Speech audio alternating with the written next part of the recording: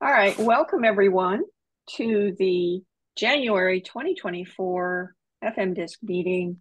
I'm Lynn Allen, member of the board and coordinator of this meeting. We're trying something new this time. Closed captions are now available. If you look at the bottom of your screen, there should be an option for you to show the captions. I've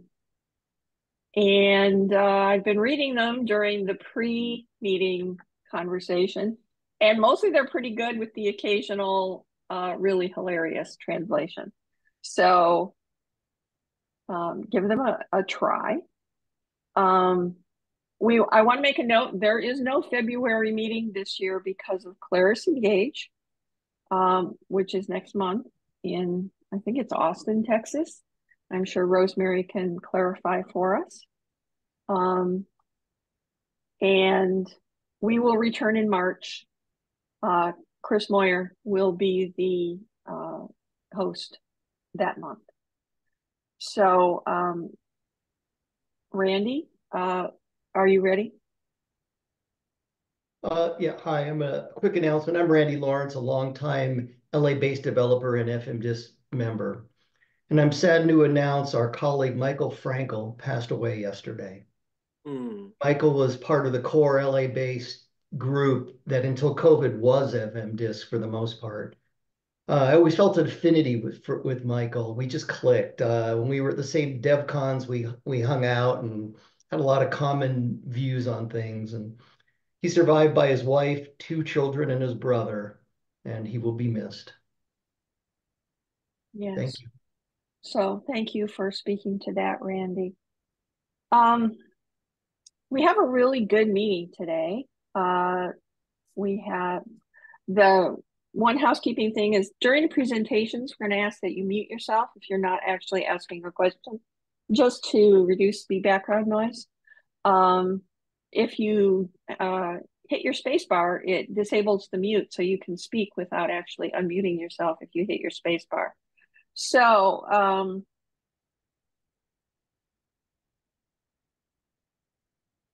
if anyone has an announcement after our breakout rooms, message me privately. I'm in charge of looking at the chat and passing questions in and all sorts of good things. So our first presentation is from Kevin Frank, our good friend from north of the Redwood Curtain. And he's going to be talking about layout calculations and LibXL, which sounds exciting to me. So Kevin, if you will take it away. Okay, is it up to me to share my screen? Is that what Yes, yes, you should be enabled to share screen now. There you go. Okay. Well, uh, hi, I'm Kevin Frank, and let's hang on a sec. There we go. I'll be presenting on two mini presentations, layout calculations and LibXL. And it's a pleasure to be here. There is a resource page for this presentation on FileMaker Hacks. You can see the URL at the bottom of the screen, and I'll show that again in just a minute. So I think a lot of you know me. I've been working with FileMaker since the late 1980s. I'm the technical lead on Cadence's Genesis Transactions product. I have a blog called FileMaker Hacks. And again, there's the resource page for the presentation. And that's almost all the PowerPoint we're going to see today. Good news. One other thing, though, is I did want to sort of do a problem statement. Okay, so layout calcs, what are they and why should we care? So these basically, I think we've all been finding ways to do this for a long time.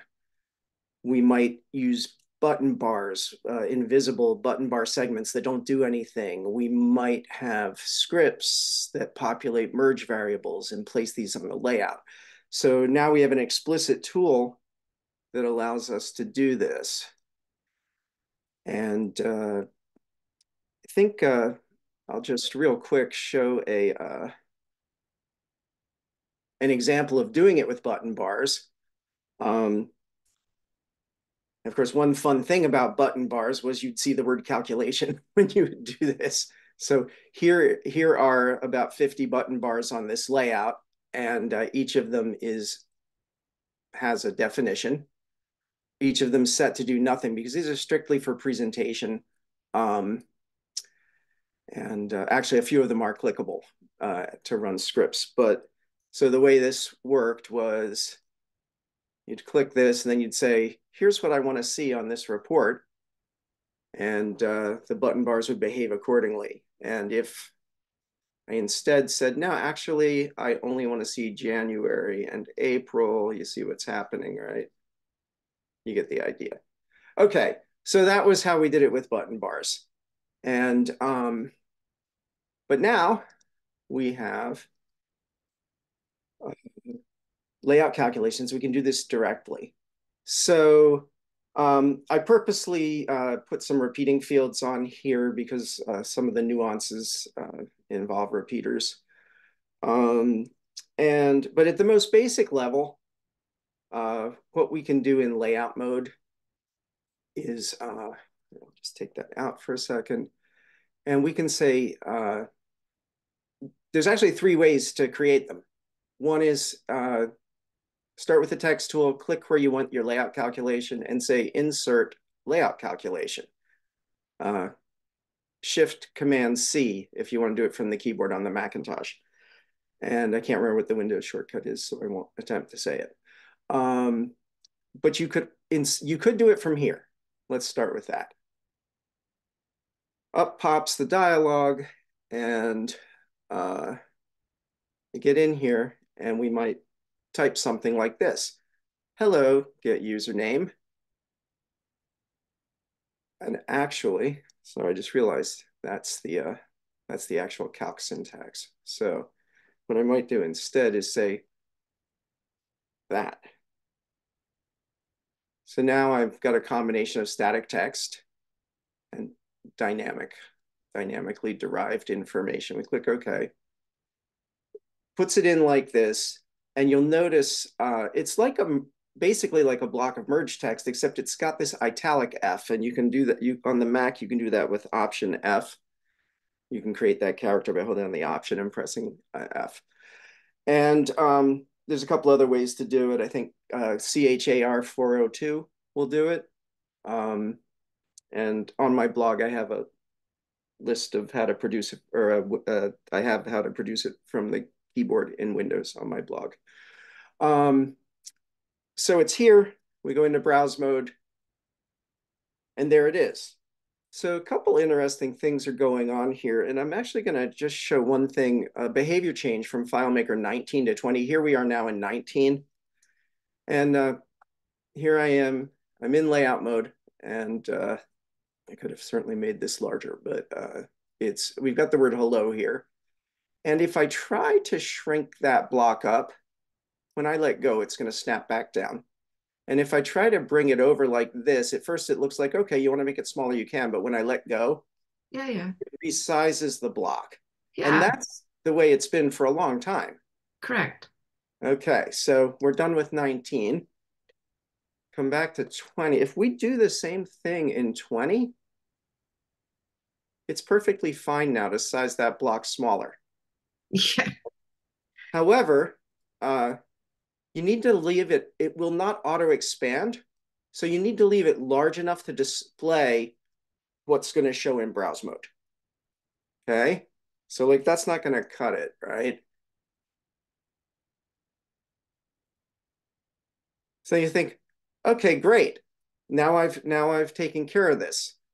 However, remember this is get username. I'm making an assumption about that username, right? So if I were to come in here and change my username, then it's not all going to fit. So I think the idea is that you need to make this big enough to accommodate the largest username you could ever possibly have. Okay, you get the idea. So now I do want to point out about this. what I did here was one layout calculation. Did you see that? It starts here and it ends here. And there's nothing wrong with embedding multiple separate functions or whatever inside your layout calc. But there is another way you could do it. So we're moving on to basic example 2. This has this, let me reset my username to Kevin. All right.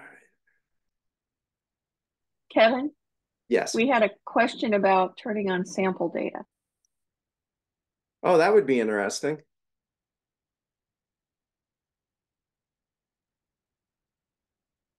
So here I am in, yeah, there you go. So we're still in layout mode, but we're seeing sample data. Okay. Was the question just what happens when you do it? Basically, yeah. Okay. Right. So now I'll point out, now it's a standard merge block, but I've chosen to insert 2 separate layout calcs within that. And there are some advantages to doing that. But before I even get to that, I'll just point out, if I just click on the block as a whole, and now I control click on it, we've got edit layout calculation. Let me see if that's available from here also. It's also available from here. And of course, it's also available from here. Oh no, that's going to put a new one in. Okay. Let's go with the context menu.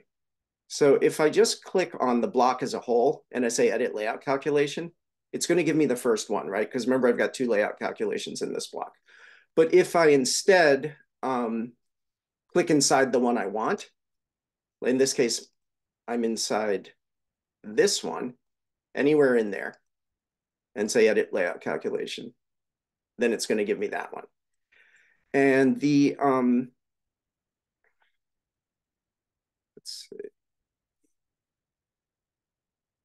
The knowledge base article, or the engineering blog article, I don't think has been updated since 20.3 came out, because layout calcs were introduced in 20.2. And so it says only the first 10 calculations can be edited using the context menu. But I never tested that before.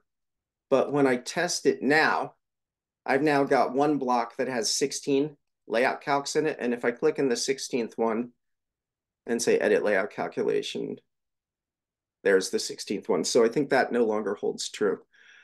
Let's see. So another thing that we could do is we could actually, for the first time, put a calc inside our standard. This isn't a button bar. This is just a standard button. Could actually put a calc inside there. And we could do it right here. We can type the raw syntax.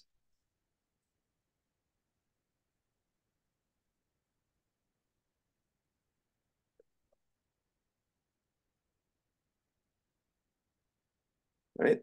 So this is something we haven't been able to do before. Another thing that I haven't shown yet is we can also edit directly on the surface. We don't need to use that dialogue at all. The dialogue is really helpful. That you get when you say insert layout calc, because then you've got the full parsing power of the calculation engine. But you can also throw caution to the wind and simply come in here and edit this thing directly. In fact, you can completely create it from scratch. All right, so you can couple of angle brackets, Option F, right? And that's a perfectly valid layout calc. Okay. Any questions so far? You used to write your HTML from scratch, didn't you? Been known to, yeah. Yeah, so okay. So there's some interesting things going on here. One is, one of the reasons I wanted to go with repeaters was to show a little nuance in behavior. And some people aren't aware of this to begin with. But here I've got 3 different things all based on this. The first is rep 1, rep 2 as standard merge fields. And we go into layout mode, and sure enough, there they are, just what you would expect. And they both show. Now I'm going to run a script. And this script, it has now populated 2 variables. Text with rep 1 and text 2 with rep 2. But it turns out that merge variables don't support repetitions. And that's well documented. It works as expected. It's not a bug. That's just the fact that with merge variables, you can only specify the first rep. You can try, but you will not succeed if you do that. So what's cool is with layout calcs now, you can put that higher repetition of the variable into the layout calc, and it works fine. So another thing I want to point out is there was a subtle behavior change. Let's see, hang on a sec. Yeah, there was a subtle behavior change in 20.3 versus 20.2. And here's how it works. Let's say I'm going to put a new, let's just put a new layout calc on here. Okay. And I decide to reference a field. Okay. So what it gives you is the field. It does not give you the fully qualified field. Notice we don't have a demo : in front of that. In 20.2, if I double click this, it would have done this. So if we go into layout mode here, you'll see that we've got exactly the same layout calc, once standard with the current behavior and once fully qualified. And it turns out there's several good reasons to stick with the fully qualified version, even though you don't get that out of the box now when you double click on fields in the manage calc definition. And one is pretty obvious, and that's that if you decide to look at this in the data viewer, this will resolve. All right. Sorry, no matter where I move the zoom bar, it's always in my way. All right. So,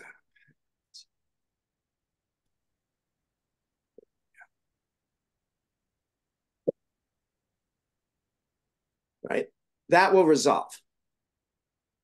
But if I took the other version, or say I'm, copy it out of there and want to debug it in the data viewer, that is not going to resolve.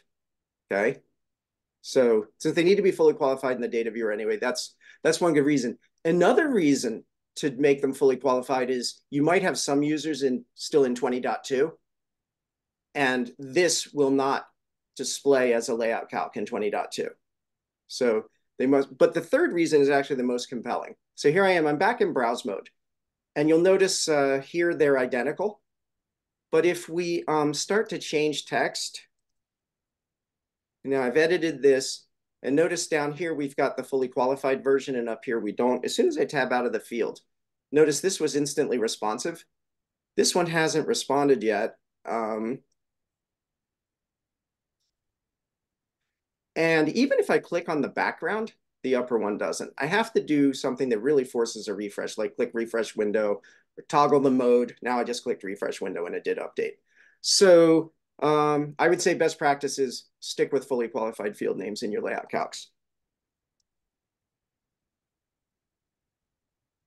Now, something that's changed in 20.3 also was that when you have a layout calc, you now can set the result type. And at first I was all excited about that because I was thinking it would give us some kind of extra power or something. It turns out there doesn't seem to be any practical value to doing this at this point. I don't know if they're embedding something that will come to fruition in a future version or what. So it seems like it should be useful for the same reason that you'd want to set the result type on a standard calculated field. But in practice, it turns out to not make any difference. So I'm going to recommend leaving this on text. And if you think I'm wrong, please prove me wrong, because I've tried and I've discussed it with a lot of our colleagues and no one can come up with a valid reason to change it. So, for example, it has nothing to do with the formatting. Has absolutely, I repeat, nothing to do with this formatting. So hang on one sec. Let me check my notes for a sec. Yeah. Yeah, and then what else did I want to say about that? Layout calc inside a text block, one big layout calc. Yeah, let's see. So if I do this, let's see what that's going to do. Oh, right. Okay. So I'll just point out here, what I've got is a standard text block, then it has a standard merge field. And then I've put the layout calc down here, including it's doing some math, right? So whereas here, it's all in one big layout calc. So now this has text and a date component. And what I found was just like we used to do with button bars or when we were doing merge letters or anything like that, it's really helpful sometimes to just stay completely in text mode. Don't even bother with the formatting and just use a custom function. Tim Mansour wrote one called Format Timestamp. That's absolutely amazing for making it as granular as you could ever want it to be and still keeping it text. So that's a good one to have in your toolkit. And let's see, are there any questions at this point? All right. There's a wonderful article about layout calcs on the Beeswax blog. And Alec Gregory is the author. And I picked up a pretty cool trick from him from there. And that's, so here I've got one date. And I wanted to show it in a single layout calc, but have it formatted all the different ways. So the problem is just if we go into layout mode, obviously on a single block, you can only have one date format. So the question is, what's going on here? And it turns out what's going on is I've got 4 merge fields pointing at date field. And I happen to use merge fields. I didn't try it with a standard field, so I'm not going to embarrass myself and experiment right now. But and they're named D1 through D4. And each of these has the date formatting applied here in the inspector. And for the ISO, I did a custom and just pushed it through like that. For this Your one. month, day. Exactly. Exactly. Separated by hyphens. Well, that's really nifty, Kevin. Yeah, I got that from Alec Gregory's blog article. And so can you mix in a oh, I guess that wouldn't work since they're all deriving from the same date field, but could you mix in like a currency format for a separate number field? Oh, absolutely. You can make this do whatever you want in here. But the cool thing is I was imagining you're offline, you don't have access to custom functions, right? You don't want to take the time to write, because you could obviously do all that manually in the calc engine if you wanted to. So now those are standard, but what if, let's look at the next example. What if you wanted to actually do some math? Like in this case, I wanted to add this number to this date. And it turns out that's fine. Put your layout calcs over here, apply the same formatting, name them the same. That works too. So that's really about all I've got for this presentation. So if there's any questions before we move on to LibXL. Kevin? Yes. On the previous example using a custom function, was I right in seeing that the custom function parameters were in square brackets? Yeah, but that's just the internal syntax used by the custom function. That's a convention. Okay. Oh, okay. It's nothing to do with how layout calculations use the parameters then. Not at all. Okay. That's just for file manage custom functions. Yeah, so Tim Mansour wrote this. If you grabbed it a long time ago, he's updated it fairly recently, so it's a little more flexible than it used to be. And on the resource page, I'm linking to my blog articles, and my second blog article on layout calcs has a link to this, or you can just find it on Brian Dunning's website, format timestamp. Okay. You know, there is one other thing I wanted to point out. This is subtle. Okay, but let's go back to something that has multiple. Okay, so here's a little block with 2 layout calcs. And I don't know if this will be really obvious, but if I click in here and say edit layout calculation, while I'm doing that, it's highlighting what it's editing. So I just wanted to point that out. Yeah, I think that's about all I have to say on that subject. Hey, Kevin, Yes. this is Vince. One question. Go back to one of your larger calculations that you have. Okay. So hang on maybe one maybe the last, yeah, this one here. Can you make it really small? Sure. Sure. Hang on one sec. I just wanted to make sure I didn't miss anything. Yeah. So making it really small. So like, let's say this one. Yeah, you make it like 1 line. Okay, let's say that's what you want, right? Now go to browse mode. Right. And so I predict we're just not going to see it, right? Because it won't expand. Right. Okay, now go back to layout mode. Yes. Now click on it and change the font. On just like there? No. Just on the whole block? Yeah, just go ahead and change the font. Yeah, that's the problem. It resizes the block. Good to know. Yeah. But that's been with layout text objects since Right, but they've now done it so that if you resize the block, it respects your resize. But if you change the font, it'll blow the size out again. And so you'll have to resize it to the way you had it, which is, especially if you have a large calc and you want it, and you have a large calc that renders like just like some stat number or something, right? And you just want it really small. You don't want it to be big. Changing the font will screw up your layout, especially if the object is in a body part. It'll enlarge the body part to fit it and everything. So you've got, like, oh man, I don't want that. Right. So it could, in theory, resize your layout body part. Is that what you're saying? Yeah, absolutely. Wow. Yeah. Wow. Annoying. Vince, Beverly do that before?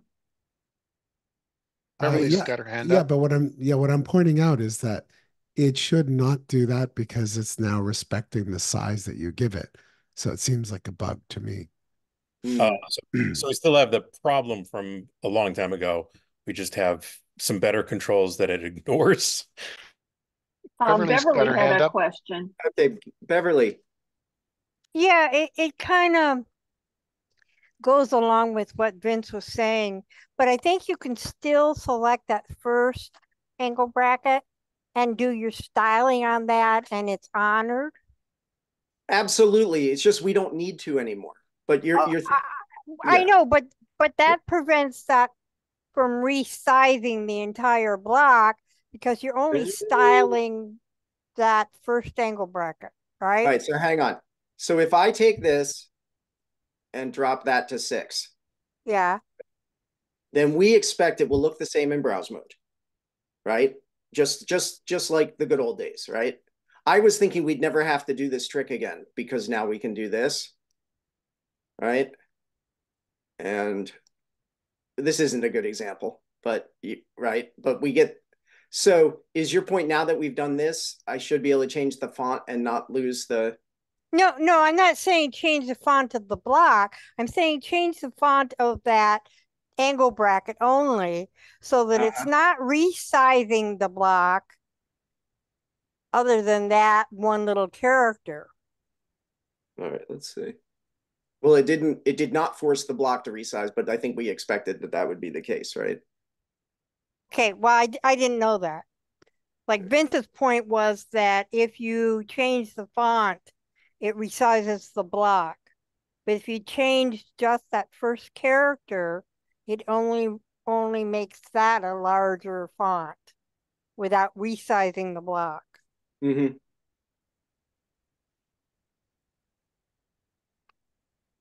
Sean had a question as well. Hi, Sean.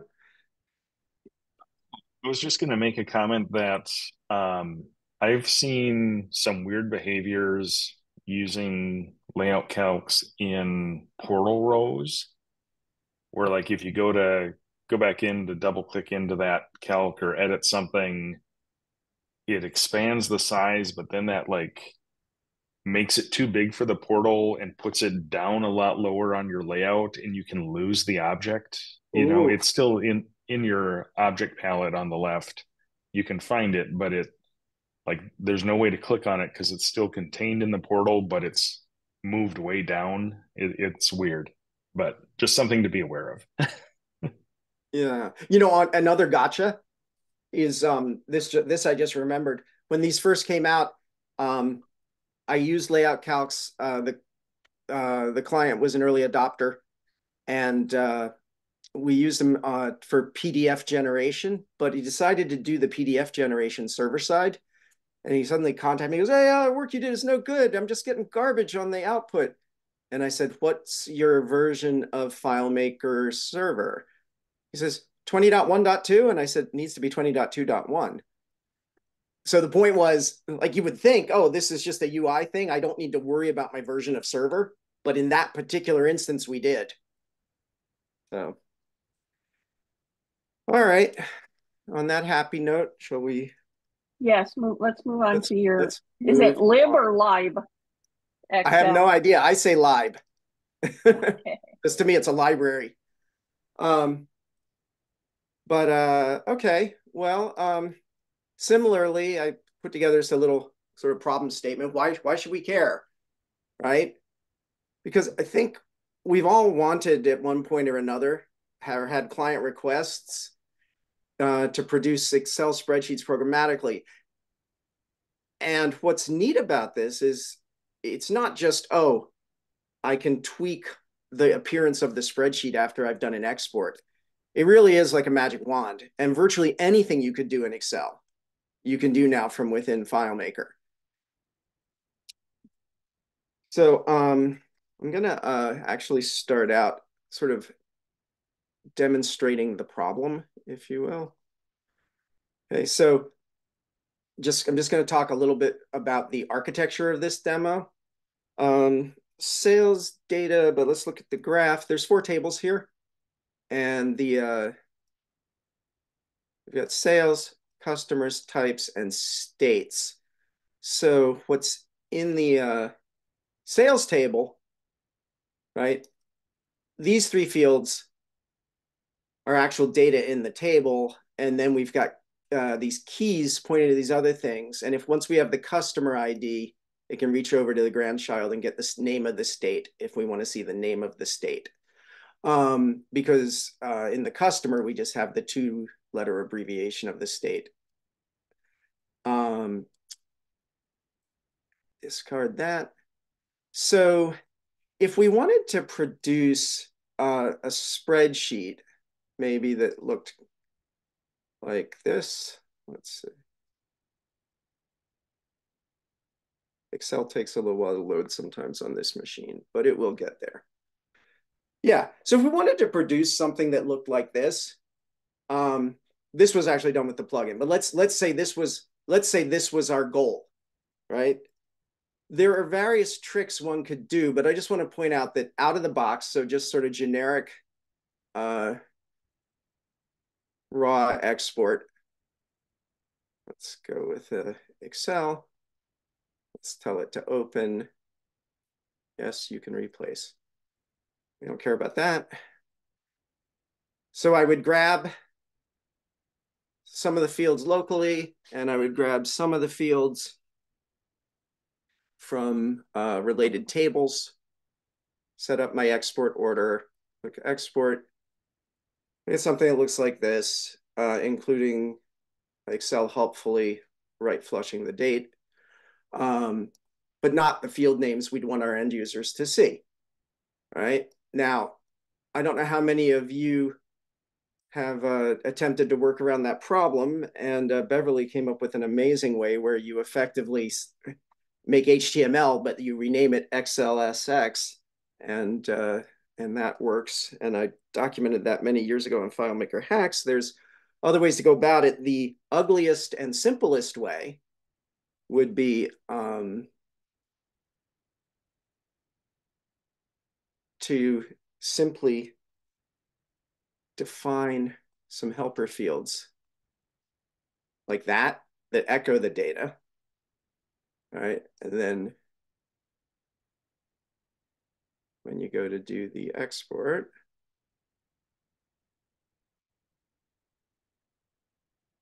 you would just specify those. And when you do that, then at least you get something that has the, oh, by the way, and I made the result type text there to get that to force left. So that can be done. Although I don't think any of us relish the prospect of creating lots of garbage helper fields in our tables to accomplish that.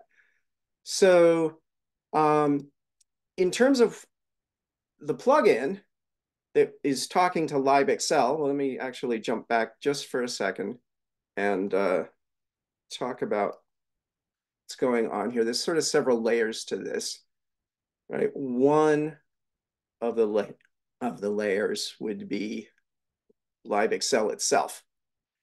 Okay, so this is an Excel library that lots of different pieces of software have licensed, and it turns out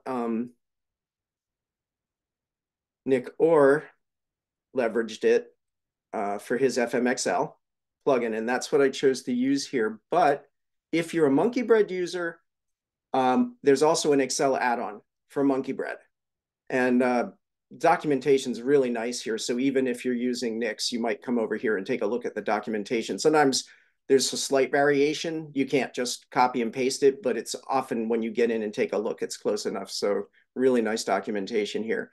In terms of what you get with the Goya plugin, actually, let's do this. You get, well, one thing you get is a test file. Okay, and one nice thing about the test file is you can run the scripts, and then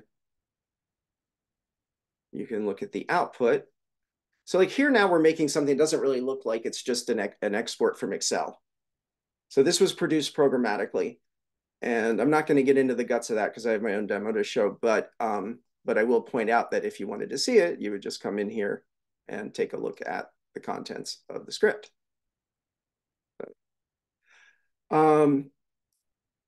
Another thing that he has, let's see if I have it on my recents.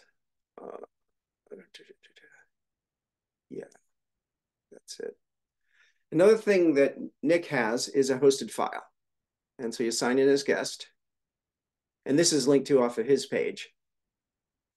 And then got our master detail here. And so we come over here and we click, and we can take a look at these functions this way. Book, save, book, add sheet. There we go. In some cases, he's got some helpful descriptions here.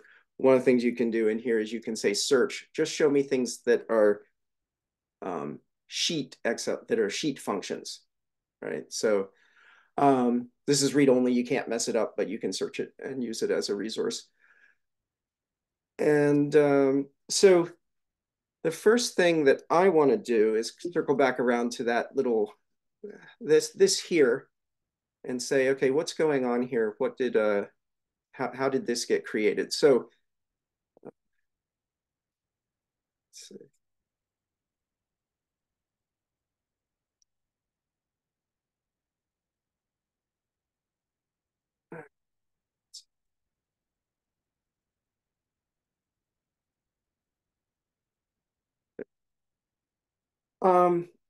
So to produce this, right,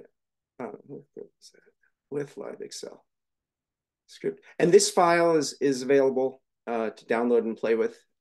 Also, I am going to make the layout calc demo available. It's not available yet, but this one's available currently because it's effectively the same as the one that I included in my first, or in the article that I did last summer. So we come over here and we've got 3 scripts.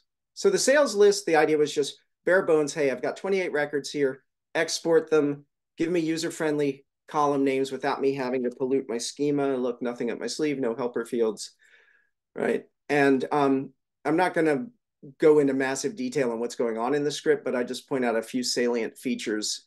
You sort of do some basic configuration. You set up your fonts, and then you set up your formats, and the formats are now names that you've assigned, like text right, title center. And then so once you've assigned them here, then later in the sheet you can reference them by name. Okay, so think of them as named styles. And so then here I'm writing the header, and then I'm literally walking the records, writing it 1 row at a time. Instead of A1, B3, that instead of standard Excel addressing, it has a pair of 0-based coordinates, and it does row first. So you have to think in sort of like with JSON array addressing. It's strictly numeric, and it's 0-based. So the first row is row 0. The first column is column 0. So then I'm just running through row by row. When I get down to the bottom, some of the column widths I want to set manually. And what I'm saying here is from 0 to 0. So I'm saying the first column, set the first column to this. B, C, and D are auto-sized. And then E is manually sized. So notice from 1 to 3 means columns B, C, and D. -1 says auto-size. You can't auto-size till you've written the sheet because it doesn't know how wide to make the column. Okay. And you just save it, free up the memory. So what's kind of nice about something like this is with a lot of times, once you've got some working code, you can just take it and transform it for the next sheet you want to do. So this was all well and good as a sort of bare bones training wheels kind of spreadsheet. The next example is the same thing, but it's got more going on. And what's going on this? Let's say sales list on steroids.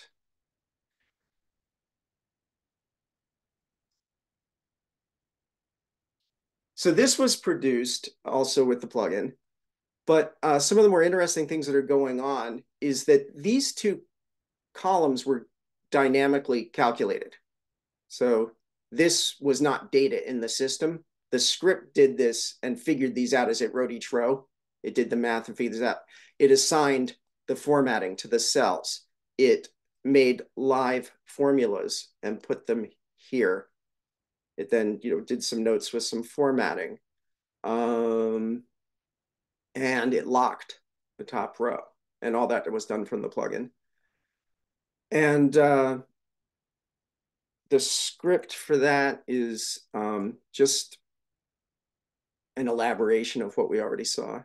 But just real quick. Number 2. One thing I'll point out, because this was a pain point for me, was that when I was writing text or dates, I would use write string.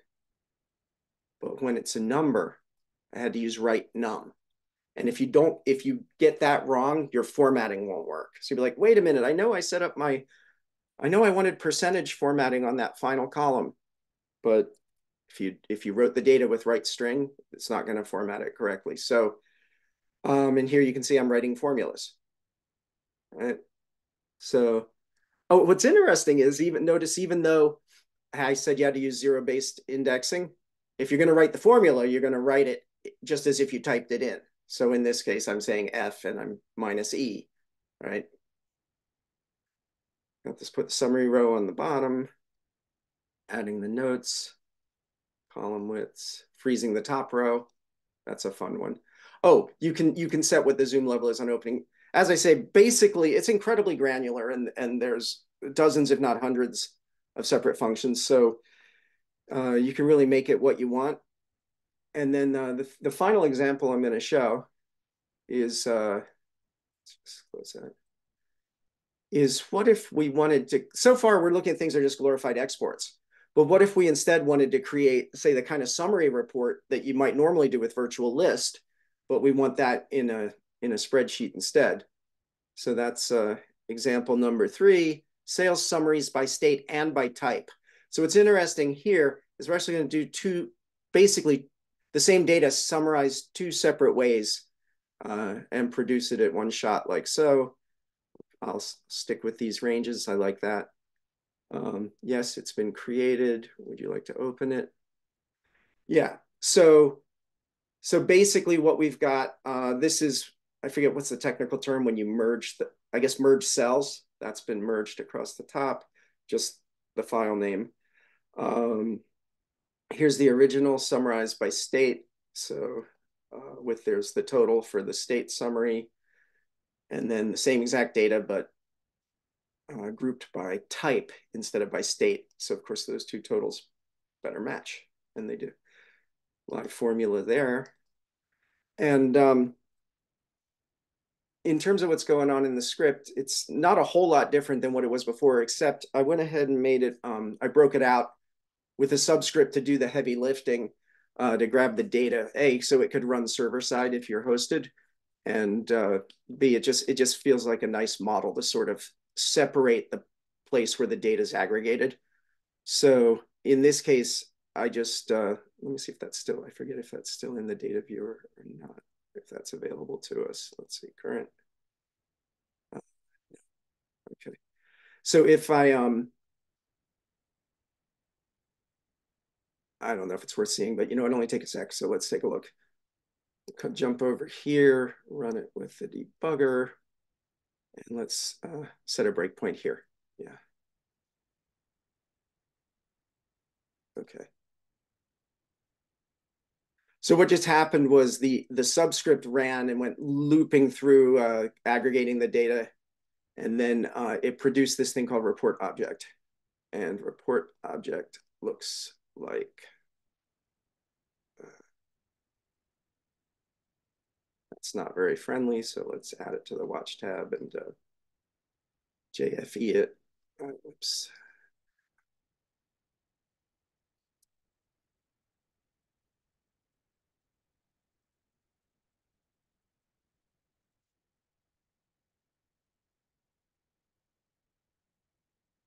So it made a JSON object with 2 keys, report 1 and report 2, and then each one's an array. So that's the first one. And that's the second one. And that was what was returned by the subscript, and then parsed out by the main script. Yeah. Just check my notes and see if there's anything else I wanted to say about that. Yeah, and of course, this is just scratching the surface. There's what does the summary look like? The summary is when you say the summary, do you mean what's the script doing that's building the summary? Yeah, how are you setting that cell? Okay, so the cells at the, well, let's look at report 2, right? Here's report 2, right? Right, so it's writing that formula like that, and it's just saying, here's what I want you to do. And I'm telling it to format it with dollar format, which is a style that I set up earlier in the script. So the actual Excel formula is put in there. Right. We're putting live formulas in. So it's a really different way of thinking. But if you do virtual list, you probably already are used to some of these techniques, right? But the idea that, hey, I'm gonna have a subscript that's gonna go run on the server, it's gonna go aggregate the data, return it as JSON. Now back here in the calling script, I can parse that out and do what I want with it. All right. But this is dynamic, so where that occurs is not, doesn't have to specify what you're summarizing. That's what I was trying to get at. Yeah. This is just saying, hey, I'm gonna, here's a formula, and I'm assuming you already did what you were supposed to do. So that the formula makes sense. Okay, cool. Yeah. Well, I think that's all I got. So I don't know if there's any questions. While we're looking at that, Kevin, you're using the same variable, the X, as two different things. How does that go into the? Oh, that's X is just my excuse to call the function. So X itself is meaningless, right? It's just a way to say, hey, do this, right? Okay. We have two competing plugins. We have the base was it base elements? So or Goya, the people that make base elements make a plugin called FMXL that uses LibXL. Monkey Bread, if you're already using MBS, it's not a separate standalone plugin. It's an add-on to MBS. It's a separate license. And then either way, you get the same benefit. So basically the syntax between them is similar or identical? Yes, it's similar. You can't copy and paste one to the other. You would have to transform it some. But in other words, because it's not exactly the same, but the internals are the same. It'll be the same function, right? Because it's the same call, the LibXL. Right. So, yeah, I think if you're already using Monkey Bread, getting the Excel add-on might be a good option for you. Does that library? Which one are you using, Kevin?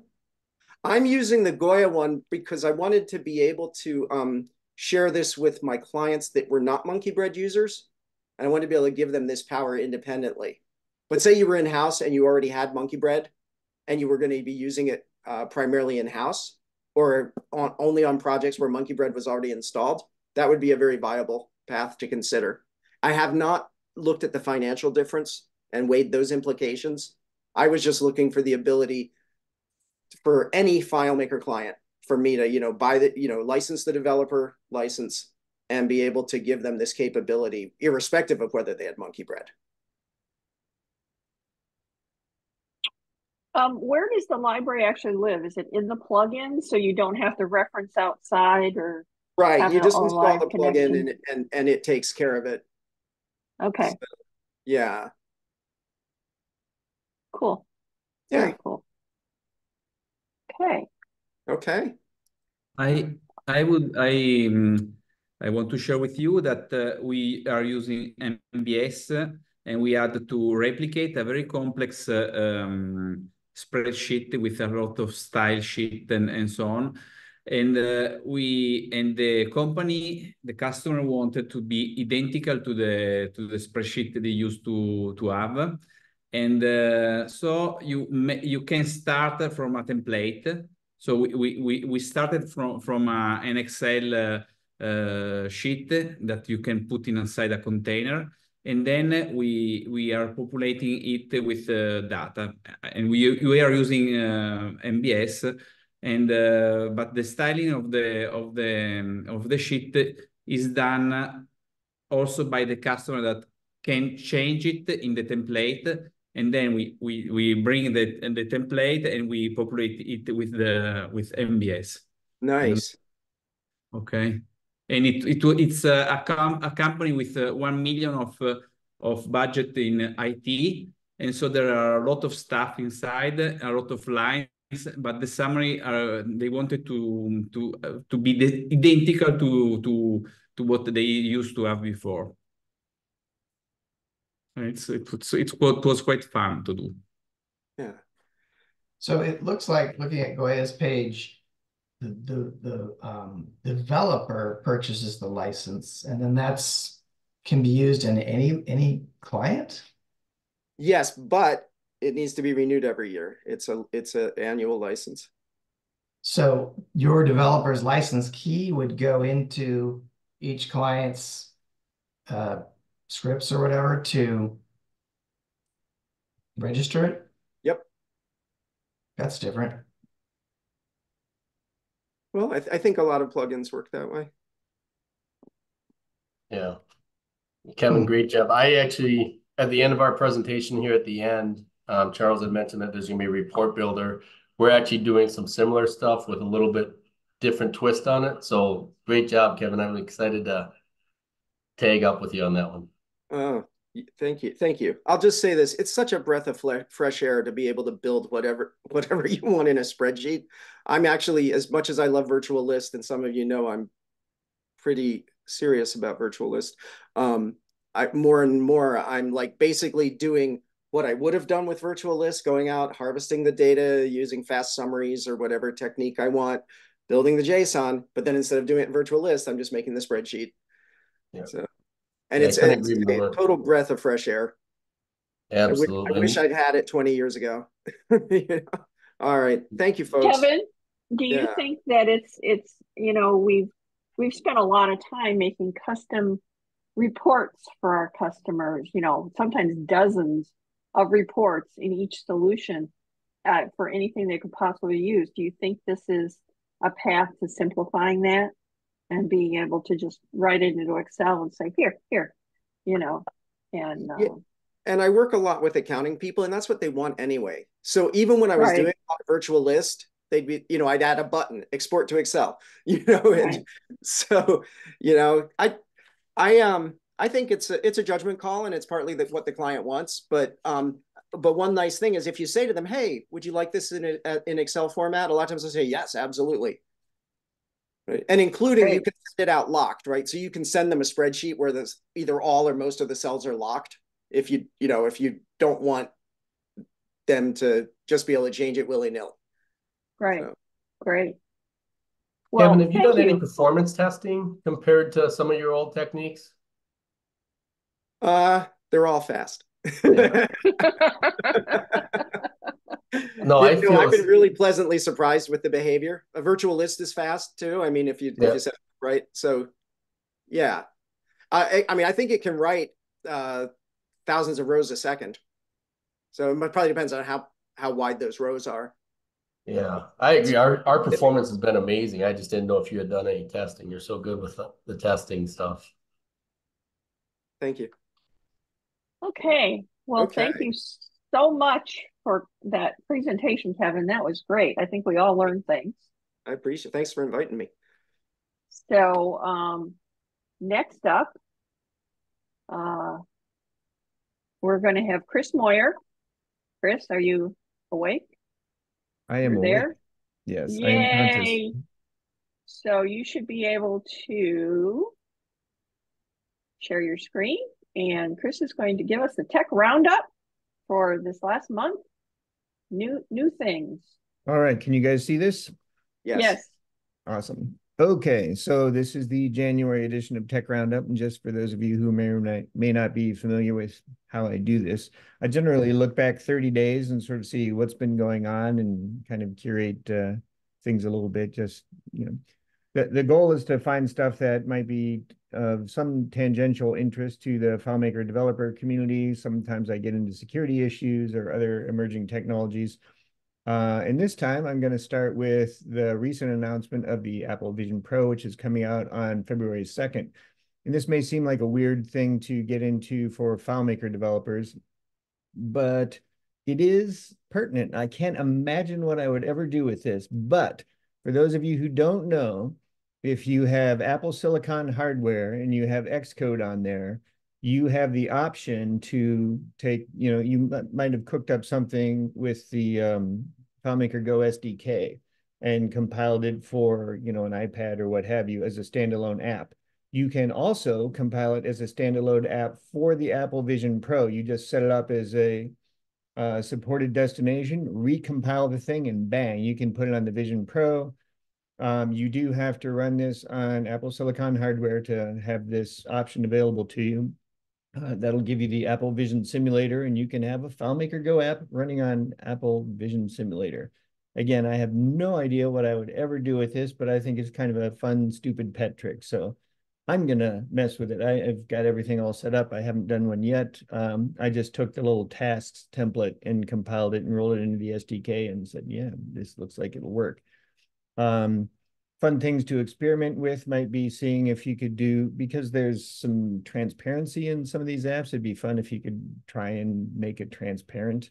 FileMaker Go app where you actually have like little text floating around or something like that. I don't think it would work. I think you have to have an opaque background in FileMaker Go apps. But anyway, just looking at stuff like that, seeing what on earth I might do with it. Maybe I'd have a list of my record collection pointed at my bookcase or something like that. I don't know.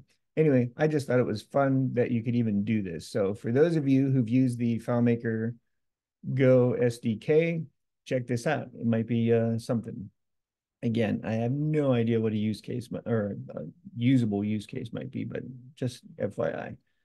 For those of you who use email out of FileMaker and send notifications or whatnot, or communications to clients or status updates or anything like that, and you send through Microsoft Exchange, sometimes people host Exchange Server on-prem and they're in what they're calling extended maintenance. It's not end of life per se, but they won't do bug fixes and things like that. If they find security issues, they'll release patches up through, I guess, October 2025.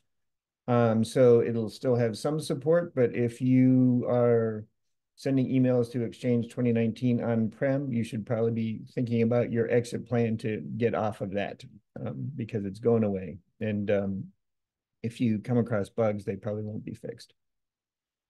What else is going on? So about this time last year, we noted that there were tons and tons of layoffs in the tech space. And that was mostly because interest rates had skyrocketed so much that the sort of value of future revenues was way down from what it was.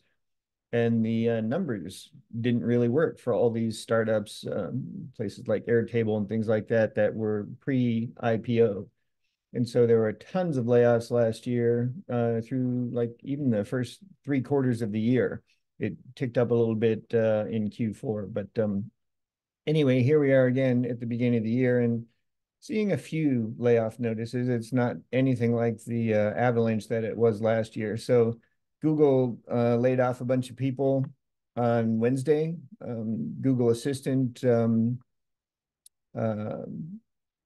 people in that sort of sector got knocked down. They laid off, I don't think I have an exact amount. It's in the hundreds of employees. Amazon has also laid off 500 people at Twitch, also several hundred more at their MGM and Prime Video divisions. The 500 people at Twitch amount to 35% of the staff there. So Twitch was acquired by Amazon 9 years ago, and they're reportedly still unprofitable. So it looks like this might just be the beginning. It sounds like there's probably more to come here.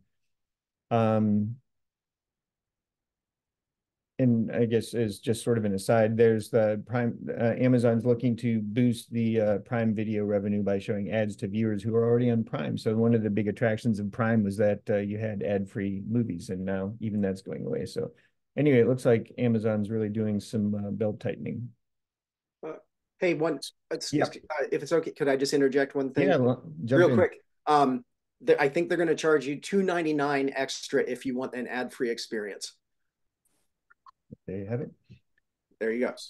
Yeah, so it's interesting because I've been a big fan of Netflix over the year. I sort of early on, I doubted their strategy when they made the pivot to streaming from DVDs and stuff like that, and they keep coming back. I'm like, wow, these people are the undead company. And so anytime anyone goes up against them, they go down for a little bit and then they come back. And so Disney Plus went up against them, they crashed against the rocks, and so Netflix seems to be beating all comers. And so I'm not surprised that Amazon is, finding themselves in an uncompetitive position. When Netflix introduced ads to their platform, Amazon figured they were leaving money on the table. So here we are.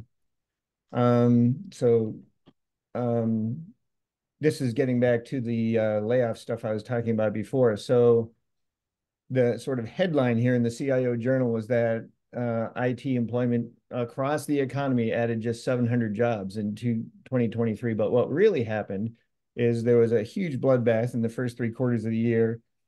And then they added a whole bunch of jobs in the last quarter of the year. So we're actually on the upswing, even though in the aggregate it looks just sort of bad for the tech sector. Yeah, Stephen Blackwell just made a note that Discord just laid off 17% of its employees this morning. Oh, wow. So you may not have seen that. There's still more. No, I missed that one. I did sort of a final scan as we were doing the casual discussion at the beginning, and I did not catch that one. So good catch, Stephen. Let's see. So in the Q4, the tech sector added a little over 21,000 IT jobs. So that's sort of a nice little upswing. And again, we're seeing some stuff here, but it's not anything like what we were seeing in Q1 of 2023. So there was in the story, there was a quote from Walmart's senior vice president of business services, and he said that they picked up some tech workers laid off from big tech firms. Said, I've never seen it easier to hire great talent. So good for some, not so good for others. So there you have it. GPTs. So this is can be found on the OpenAI website. You can see the URL at the bottom of the screen there. So in months past, we've had conversations about Airtable and how one of the great features that they used to have was the Airtable universe. And, you know, it answered the question sort of preemptively, well, that's cool and all, but what would I do with it? And I think AI is in a similar spot these days. A lot of people have seen ChatGPT and say, wow, that's really cool. It can write term papers for me or give me a first draft of a contract or legislation or a legal brief or what have you.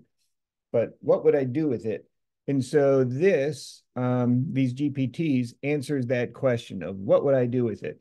And I think a lot of people in the FileMaker community and their clients, if they have clients, have been asking themselves this question for the last several months, like, well, this is really neat. It looks really powerful. What should we do with it?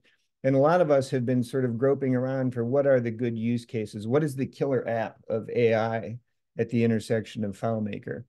And I think these GPTs here, which have, you know, every month they're going to feature a different set. So here's one about find trails that fit your nature hike. So if you were in the forestry or national park sector or something like that, you'd say, oh, that's really cool. That would be handy for me. So I think it's worth poking your head in and just browsing through there and see if use it as a kind of an idea board to say what might be a good fit for the kinds of clients you work in or at the organization you work at to see, would this something like this be useful for me? So I thought it was interesting.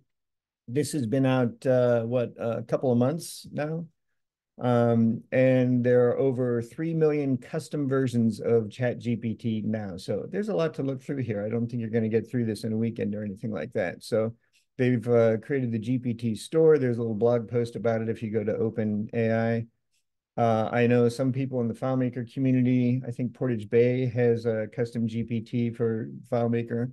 So people are starting to tinker around with this and do stuff with it. And I think it's worth looking at if you are still trying to figure out what you want to do with AI.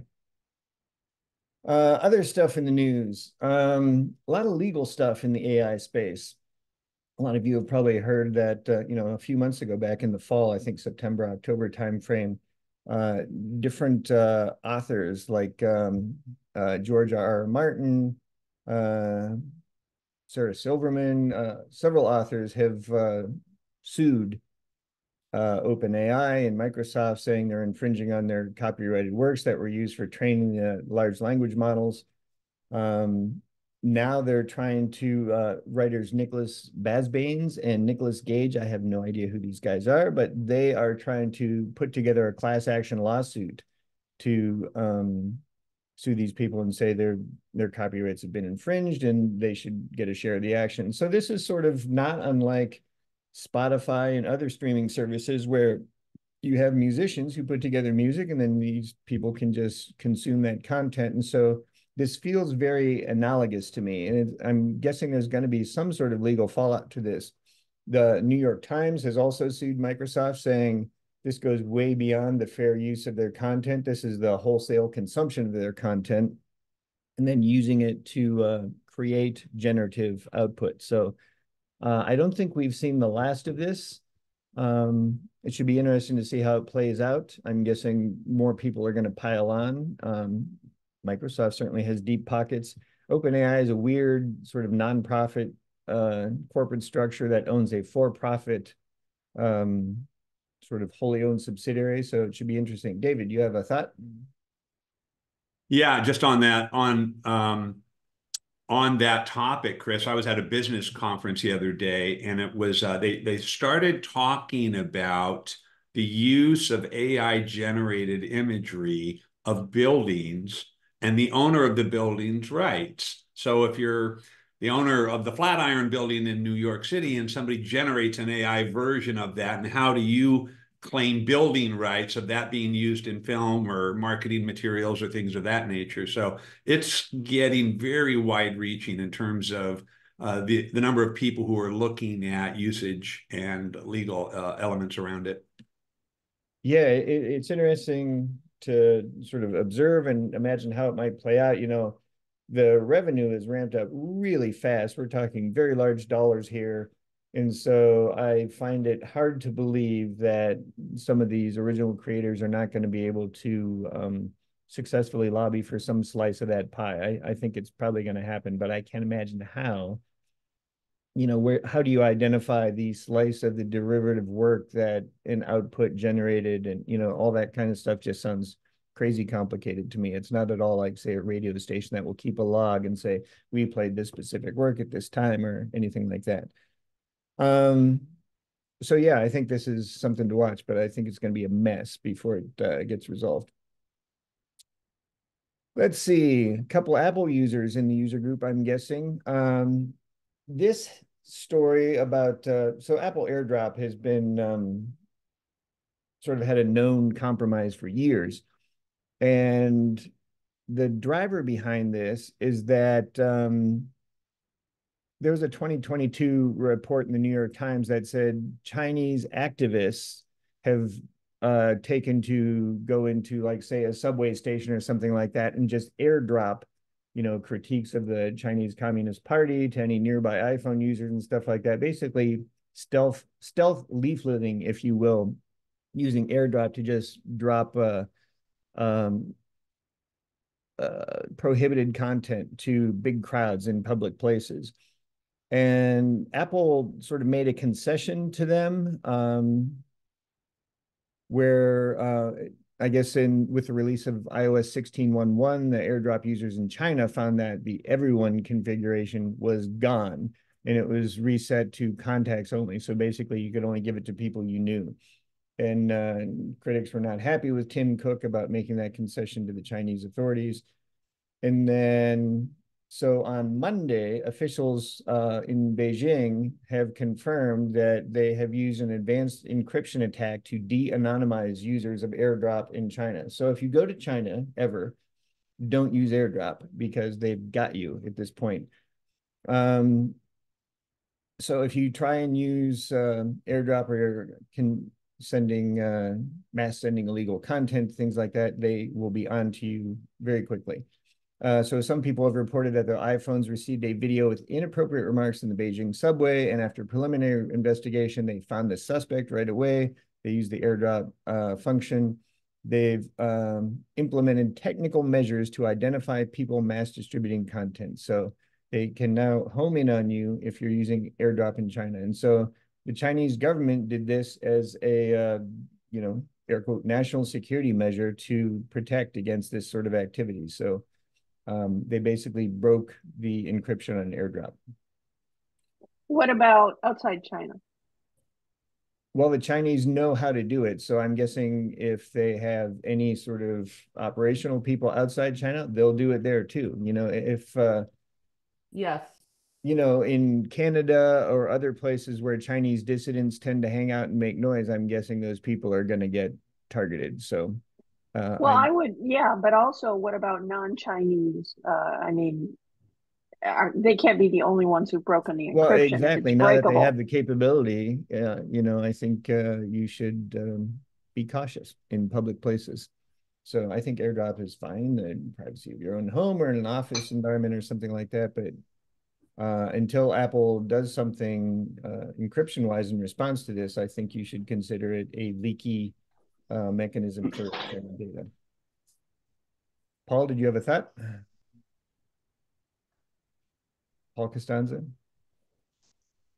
I think so.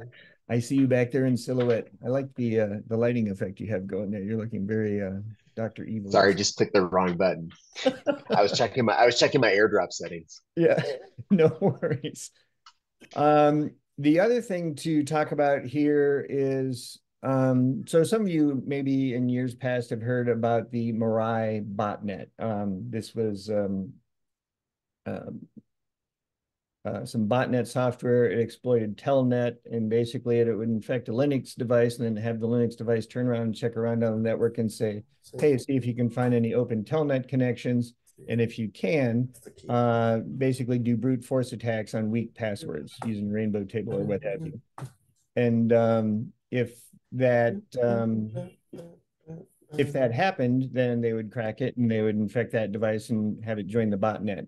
So at some point that got shut down, and the creators of Mirai released their source code, and a group, and I don't think I have the group name on it, but the new variant of the Mirai botnet is now called NoahBot. And instead of building a botnet, it will look around and it will try and compromise weak SSH connections instead of Telnet connections, different port. And rather than do DDoSing, it will actually install a modified version of XMRig, which is crypto mining software. And so it is, you know, this thing is a worm, so it's self-replicating. It'll just sort of crawl around the internet and install mining rigs on Linux servers. So for those of you who are using cloud-based Linux servers, keep an eye on them and see if you see any spikes in activity or network usage or CPU usage or anything like that, or GPU usage, anything along those lines. They are under attack. This has been going on for about a year. And I haven't read anything about,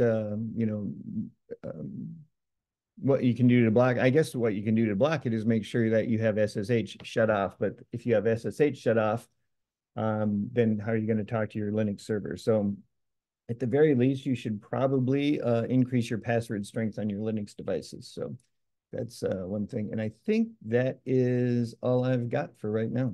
So thanks for watching.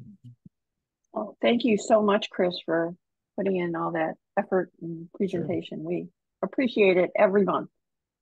All right, everyone. I am going to pause the recording. All right, everyone, welcome back after the break. I hope we all enjoyed it, and I know I did.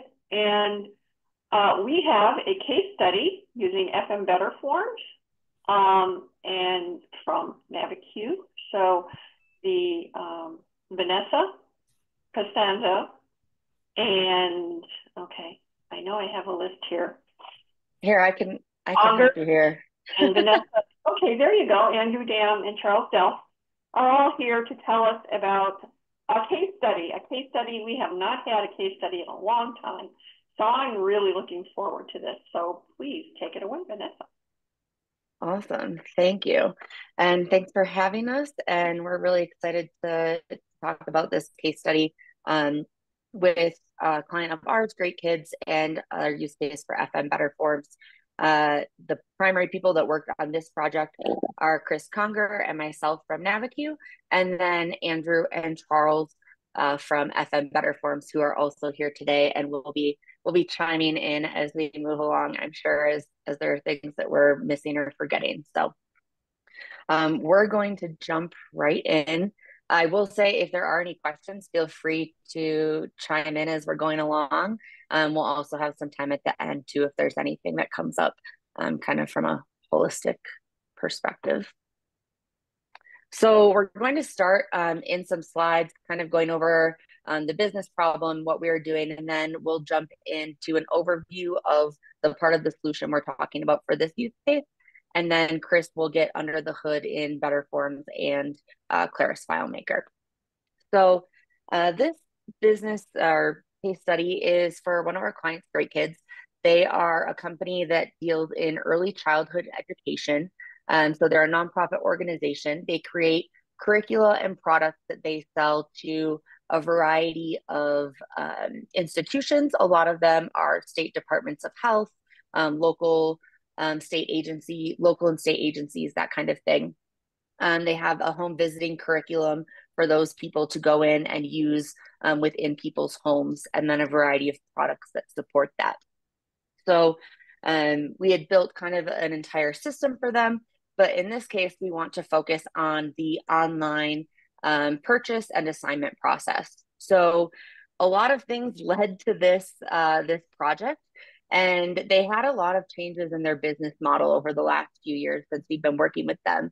Originally, pre-COVID, they were all in-person training. So they would fly their trainers to different parts of the US and Canada, and they would have sessions in person where they would train these people who then would be certified to go out and utilize their curriculum. During COVID, that obviously changed. They weren't able to be traveling and going in person. So they moved to kind of this online trainer-led model.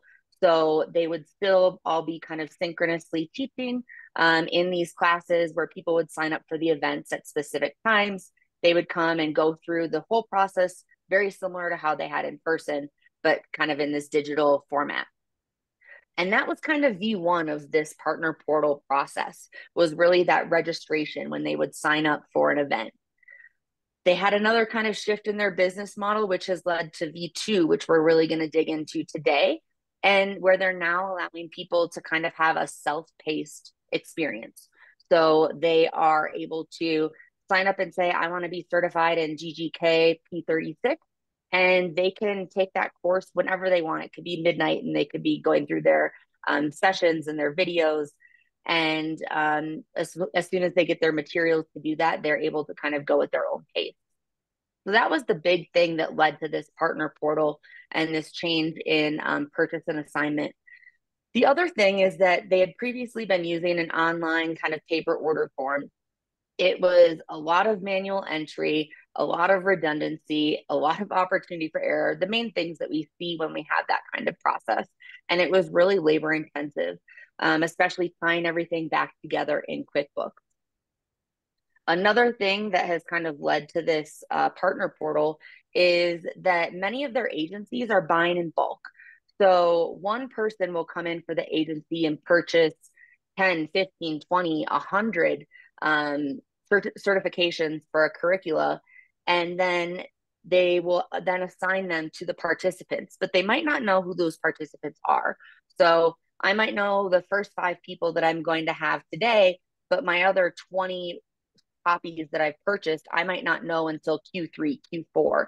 And so we had to find a way to really handle that well, and to make that a really good user experience.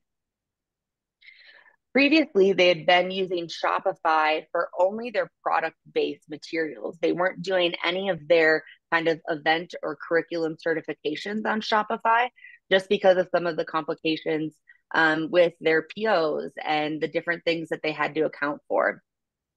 One of the big reasons why we moved away from Shopify were some of the pain points that they had.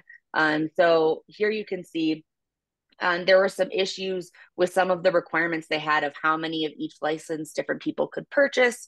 A lot of this we've been able to kind of come back in FileMaker and make data driven to allow that business logic to be kind of editable or changeable as their business model changes moving forward. But another thing was just the issues they were having with that difference between purchaser and participant. And getting that to align in Shopify in a very clear manner was something that they had struggled with, and one of the reasons we moved towards a partner portal. So just kind of an overview of where we started. When we started with them, I believe in late 2021, they were using 68 different software tools with a lot of redundancy, overlap, and nothing was really integrated or talking with each other. So this was kind of our visualization to them of like, here's where you're at and how you're working right now. Now we've moved to kind of this hub and spoke. So the center circle is really what we're calling Great Kids Connect, which I'll show you here in a second, which is our Claris FileMaker system that their staff are using. And all the ones around the outside are different tools that we're using, that we're integrating with in various forms. I believe Chris is going to get into Lock Wizard and Talent LMS a little bit later on, as those are important within this partner portal process as well. So now I will jump over into FileMaker. For this part of our project, we really are only going to focus on our operations section. So in our online orders and our shipping. So as we can see here in FileMaker, we have our online orders section built out, as well as our shipping. We are doing shipping either from an event standpoint, or in this case for what we're looking at today, our purchases standpoint. And then we're integrating with NRG to actually complete the UPS shipping process and send those out. On the FMDiSC side, we have our general catalog here. So they are able to go in FileMaker, populate this catalog and all of the pricing, shipping, any of the required fields or anything like that. We're able to come in and go to this one here. We're able to come in and see kind of this full product page. So all of the information that they're able to populate, that we're passing from FileMaker right into Better Forms. I can add this to my cart, and I'll just run through a quick purchase process here. So able to edit any of our quantities or anything like that in our shopping cart. It's automatically calculating our shipping and handling based on what was entered in FileMaker, which can be different for each type of product. And then we're using Stripe on our payment process credit card side, and Uppy for our PO upload on the PO side. So I'll go through and create this as a credit card. And they obviously their curricula is their intellectual property, so their license terms and conditions are really important to them. So as you can see, I can currently not complete my payment process because I have not scrolled through and read my terms and conditions. And so once I do that, I can confirm my payment, and I'm right in my account, and I can go in and assign my items. So this is kind of where we get to that part of the difference between the purchaser and the participant. I'm going to come over into a different account here. And so we can see, so for this account, they've used a PO a few times, they've used a credit card a few times, and they are not able to go in and assign anything for these purchase orders until they're approved. So that was one of the things that was really important to build into this process in Better Forms. And so able to do that really seamlessly, really easily. If I come into this order here, we get into kind of that order detail. So I can see all of the physical items that I've purchased. So these are things that are being shipped. All of the digital items. So these are things that there was no shipping involved. It's just a digital distribution, verifying a valid and unique email address along with that person's name. And then some of our items are kind of hybrid, where we have both physical and digital. So for this one, we can see this item here has shipped, and I cannot edit it. This item here has not yet shipped. So I could go in and delete this and add in a new address.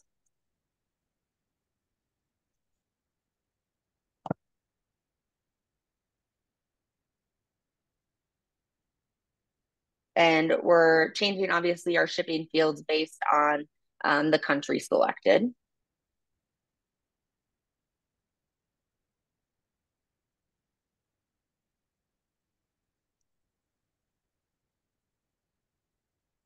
And then here for our quantity, we'll see it will not let me select any more than the current number that are available. So if I had purchased 10, I'd already shipped 8, it would only allow me to select 2 for this shipment. So just simple things like that, allowing them to build in some of their business logic. and then being able to do our digital assignments right in the same place. So we can see this one was redeemed. This one has not been redeemed yet. And so we are able to either resend that invite to kind of give them a reminder or delete it and invite someone else. So one of the big reasons that we really kind of went towards Better Forms for this project, there was a variety of reasons why we switched from Shopify to Better Forms. A big one for us was just our skill set. So it allows us to kind of take our FileMaker skill set and leverage that even more right within Better Forms, and being able to use that right within the process, not having to learn and utilize Shopify. And another big one was time. So being able to do what we needed to do, fix things on the fly, fix things as we're going through the process. I'm going to go back to our slides here. So I'll talk a little bit really quick about our process and how we kind of got going with the FM Better Forms team, and then Chris will jump into some of the technical side of things here. So when we started with Better Forms, it was really beneficial for us to partner with their team because not only do we have their skill set and expertise, but they know the platform best. So it was great to have their expertise and their knowledge in helping us with this. So the project was kind of split into 3 to 4 different segments. We worked with Pearson from Better Forms on the design. So we went through and we mocked up everything in Figma, which I believe Chris is going to show you here in a little bit. And then once we got signed off on that, Chris was doing the Claris FileMaker development, and Andrew and Chris were working together on the Better Forms development. So we kind of had a couple of different groups and teams moving along through this process, which was really helpful, not only from a timing standpoint, but also just from a different perspective standpoint as well.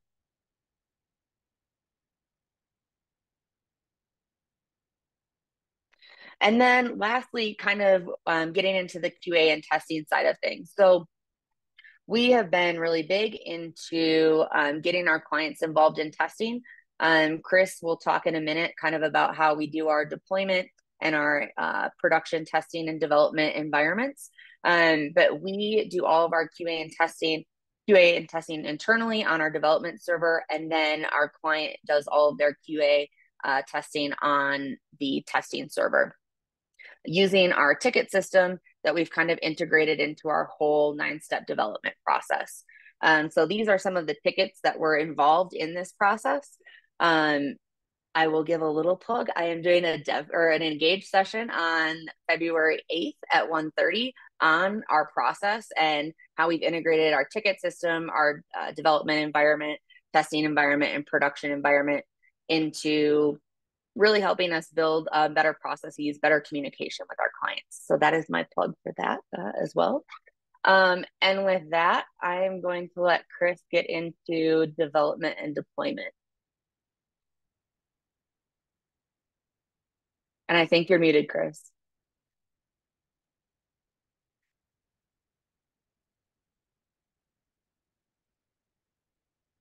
Okay, I'm going to talk about the deployment process first, because I think that's one of the huge things that has been beneficial for our development, and Better Forms fits right into that process. We do have 3 different servers that we use for all our development, and we try to do some sort of color coding so the people know which environment they're in. I've been guilty of it many times, but even to the point that when I open up a window here, even my header inside the window will match my environment. So you can see that this is a green, and if I were to open it up on the production, it matches and stays consistent, just to help us know where we're at.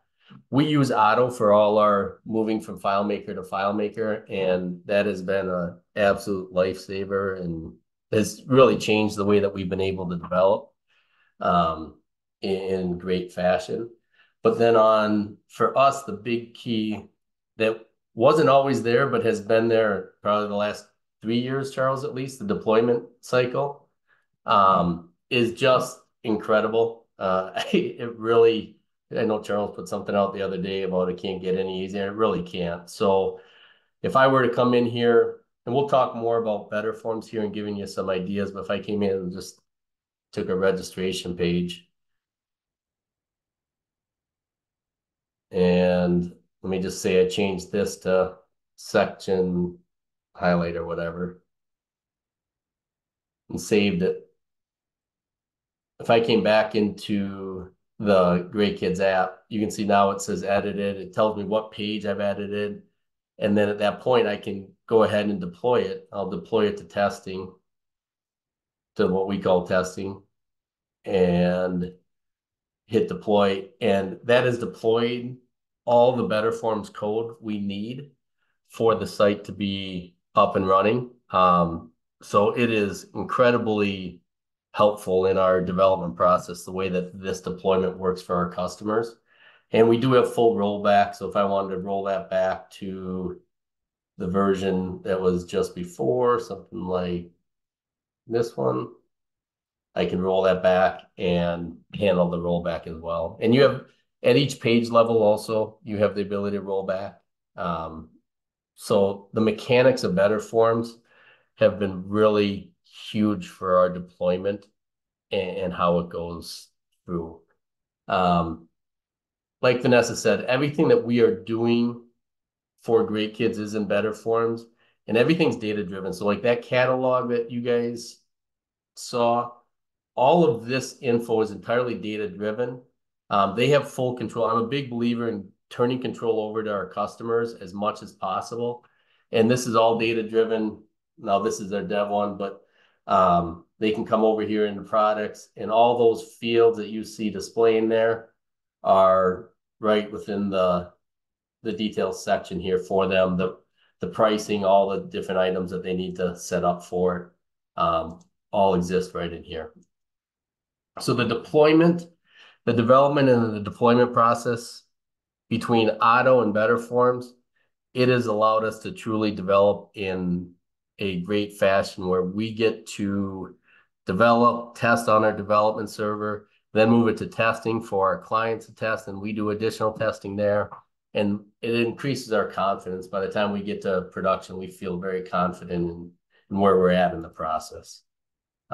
Any questions about our deployment strategy and how we go about it? Actually, Chris, I have some questions for you guys. Yeah. So at what point do you say, yeah, this version is ready to deploy from dev to staging and vice versa, or not vice versa, but vice versa, testing to production? Like, what metrics do you use, and what's your thought or methodology around that? Yeah, I don't know if it's metrics. What we do is we have an assigned group of tickets in our sprint, and we take that, and basically I try to plan out so I can get it done in a week and a half time period. And then we'll, at that end of that time period, it's more a calendar cycle for us. Hopefully I can get through all those tickets. If there's one or two I don't get to, then those get moved obviously to the next sprint. But we are very calendar based, so our clients can schedule their testing into their calendar. So it's not so much, hey, we got to get this amount done. It is, hey, I have till January 16th to get the sprint done. I need to get that stuff done by January 16th. So this might be might be more of a Vanessa question, but so you get a ticket coming in from your client, and what if the ticket? I understand if the ticket says, fix the wording on this certain page, but what if the ticket says, can you add the checkbox to this page, which is a feature change? How do you go about mitigating or handling that so those things don't go sideways in your whole build out process? I guess I'm not understanding the question. So if they want, so if a client comes up and through the support system, they have a feature request, or some kind of scope creep, or you've deemed it as scope creep. How do you deal with that, and how do you mitigate that, put that into your workflow? Honestly, we believe our clients are right. Now we'll discuss. We have a lot of meetings with our clients. So we have a review meeting before every sprint and say, these are the tickets we're going over and we're going to work on the sprint. But Great Kids is a great example. They put in far more tickets than they need, but it's kind of just a storage mechanism for us to remember, hey, at some point, this is what they want us to get to within our ticket system. So there's a lot of back and forth with our clients. Here's what we need you to work on. Here's what we don't need you to work on. And they get to rate everything as far as how important it is, whether it's a low priority or future, just something that's down for the future, or something that's immediate or high. And then they're allotted so many kind of points per sprint. So it's really up to them to sit and say, is this ticket worth 1 point more important than these 5 worth 0.25 each, or 4 worth 2.5 each? And it really puts some of the decisions back onto them as far as what is most important and what is most pressing for them. Yeah, we have not done a sprint yet in this year, but I can kind of show you, this is our past sprint. So we do have this Kanban board that they can, and this is all in FileMaker, but they can drag stuff around and assign their points. But once we go into the dev for that sprint, they're not to touch that particular sprint. So that's kind of the idea. So we have 8 points usually for most sprints if it's a 2-week sprint. Any questions on that? Okay, I'll talk a little bit about why we chose. I'm sorry, go ahead. I think Paul Jansen unmuted. Yeah, I wanted to ask you, you obviously, I'm familiar with, and you demonstrated the speed of deployment with better forms. How long does the FileMaker deployment from testing to staging actually take? Yeah, with auto, it really depends on not so much the complexity of the database, more the data, the volume of data. We have some clients that, like Great Kids, I believe, and Paul could correct me, but maybe 15 minutes, maybe half an hour. And we do something in, maybe I'll show it here in a little bit, to alert obviously we'll tell them that we're doing a deployment, but their end users don't know, right? This is public facing. So we do have some stuff that we do within Better Forms to alert them that, hey, we'll be back online and the maintenance is going on. But we have some that may take a couple hours as well. I know Josh Warman, at least he was on here, and he's done huge files using Auto as well. And it really depends on the data size because it's using the migration tool. Yeah. But if you're using Better Forms and you're able to get environments on the FileMaker side, it is just an absolute game changer. And it's really simple. Like we have different, obviously, domains for the different things. And all you do is you come in here. Whoops. You come in and set up, I know, Paul, you're used to this, but you set up the credentials and where your helper file is located at. And you set up your servers. So we have our various different servers here that we're pointing to. Demo gods. Yeah, that's it. Andrew and I are texting each other right now, saying nothing's going sideways. Oh, that's all right. But your list of servers comes up here. Sorry, one more refresh. Your list of servers will come up, and this is quite odd. You've never seen that. Yeah, that's. I should note that Eduardo was doing work on our network this morning, and I just want to make sure I will text him to make sure that nothing he's doing is. You're welcome with our assistance in your debugging here. Yeah, the demo gods got us. Good. Well, I will skip the next part and I'll try to come back once we get this online. But the cool thing about, I'm not a web guy. I could not go out and build a whole website, and Andrew did a tremendous job of all the nuts and bolts and the hard stuff. But I'm able to do tweaks. And the cool thing is all the business logic is handled within FileMaker, which is where I feel comfortable. So the way that the mechanics of Better Forms works is it comes in through a helper file, which let me show you what the helper file is. There it is. So when a call gets made from the web, whether it's to the on-form request or a utility hook that's getting run, it comes into this helper file, which then directs it to where it should go. And so it comes in the inbox here. It runs a script and it calls a script, general script in your business file. And then that hook, when it comes in, which one is it? The dispatch file. It basically knows which utility to run. So if I was running, let's say, let's go an event registration, right? So this is on the form registration. I can do all this. This is just FileMaker. This is nothing to do with HTML. So I know how to gather data from FileMaker. However you do it, there's a lot of different techniques to do it, but I can gather the data from FileMaker. And that presents it to the web. And then when a button is pushed or there's an action needed on that page, that's when your on utility hooks run. And you can see we have a couple different, there's the submit type. What else is on this? There's a validate email, resend validate email. So there's different hooks that can be run. And it really allowed us as a development firm to really play to our strengths. And when there's small changes on the web, yeah, and I was going to show you, Better Forms is just JSON for us to work on. So it's really nice and easy for me to modify JSON. And you can do full HTML elements, full JavaScript elements. But for me, it allowed me to use my skill sets and our skill sets within our company, and then use Andrew to do the tricky things, then the initial build, and allows us to edit it.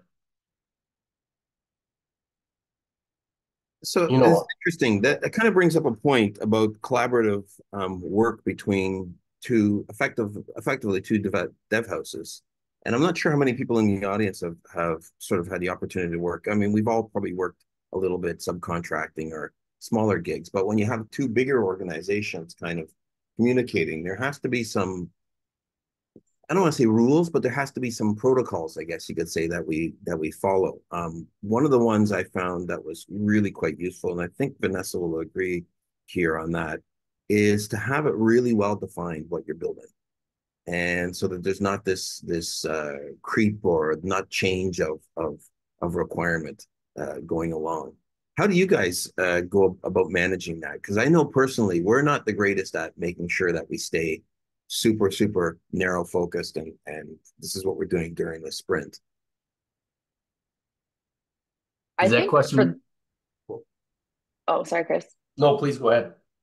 I was going to say, I think for this project specifically, working with Pearson I just can't stress how invaluable that was. And having the Figma to really be like, okay, this is what we're presenting to the client. We have all agreed that this is what we are building, that this is where we are moving, that this is V1, that when this is done, V1 is done. And we've gone through the process with them. We've worked through the process with you.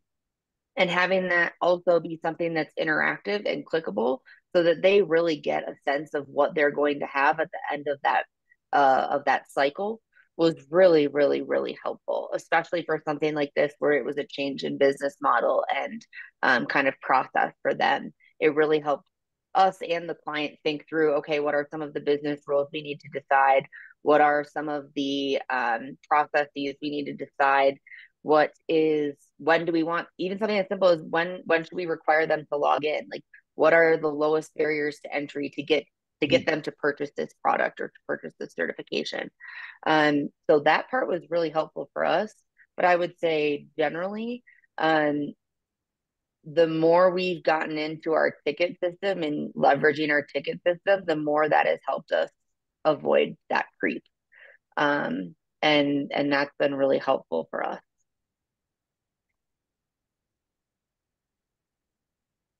I don't know if anyone else has any. I think it's a very common concern and issue with anyone doing custom work. Yeah, I just want to chime in there. One of the big things I noticed when working with Vanessa, Paul, and Chris was when we had a question about a certain field or some change that needs to be made, we don't have to go directly to the client. Vanessa and Chris and Paul really knew the business logic and kind of knew what was the defined scope. And whenever you add another middleman or another chain of communication, something could get lost. But the fact that everything was well defined made that communication a lot clearer. And kept everything in scope. Couldn't agree more. And here is the Figmas designing Figmas, I think, or prototypes are such a huge benefit to actually being able to stay on task, Charles. I think your team does a great job of doing this and staying on task to what's true in the Figmas. I think they do a great job with it. And I think that was a huge help to us in terms of making sure, and it just sells the client, right? That they see this and they get the picture right away of how it's going to look. And they were the ones that said, yeah, that this works, even if we spell catalog different down here in the States than you guys do up in Toronto. We have a lot of words backwards. Yeah. So, but I am able to get in here now. And this is just super simple. Like this is all HTML here, that if you know just even basic HTML, you can go in and do it. I don't get into this level of HTML sometimes. I can change small things. But if I were to go into, let's see what we got here. Oh, this is all so great, kids. I should note that this app was using, so just for a bit of preface, Better Forms allows FileMaker developers basically to build web apps with varying levels of web technology experience. So when we tend to build stuff, if we're co-developing with a team like Naviq, we'll tend to use more advanced features and things like that. But quite often you're building things without using any HTML at all. Yes, very much so. And when I build things that I need done for myself, I'm not using the HTML.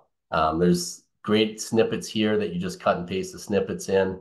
And it's fantastic use to be able to do it. It's that like perfect middle ground. It's much more in depth than what you can do in WebDirect, but it still allows me as a FileMaker developer not to have to learn a whole new skill set. Any questions on just kind of the mechanics or anything I missed, Charles, in terms of how it works as far as? No, not so much that, but I'm actually really curious about how your client is now using it and how, sort of the story ended up. Like it's in production now, and yeah. Was there anything that you missed scoping out and it's like, holy cow, we missed this, or we pretty much nailed it because of this iterative process in your development process? No, we definitely missed. Let me present this here. There was definitely a huge miss. And I don't know if it was a miss or just their business model changed. Give me 1 second to present here.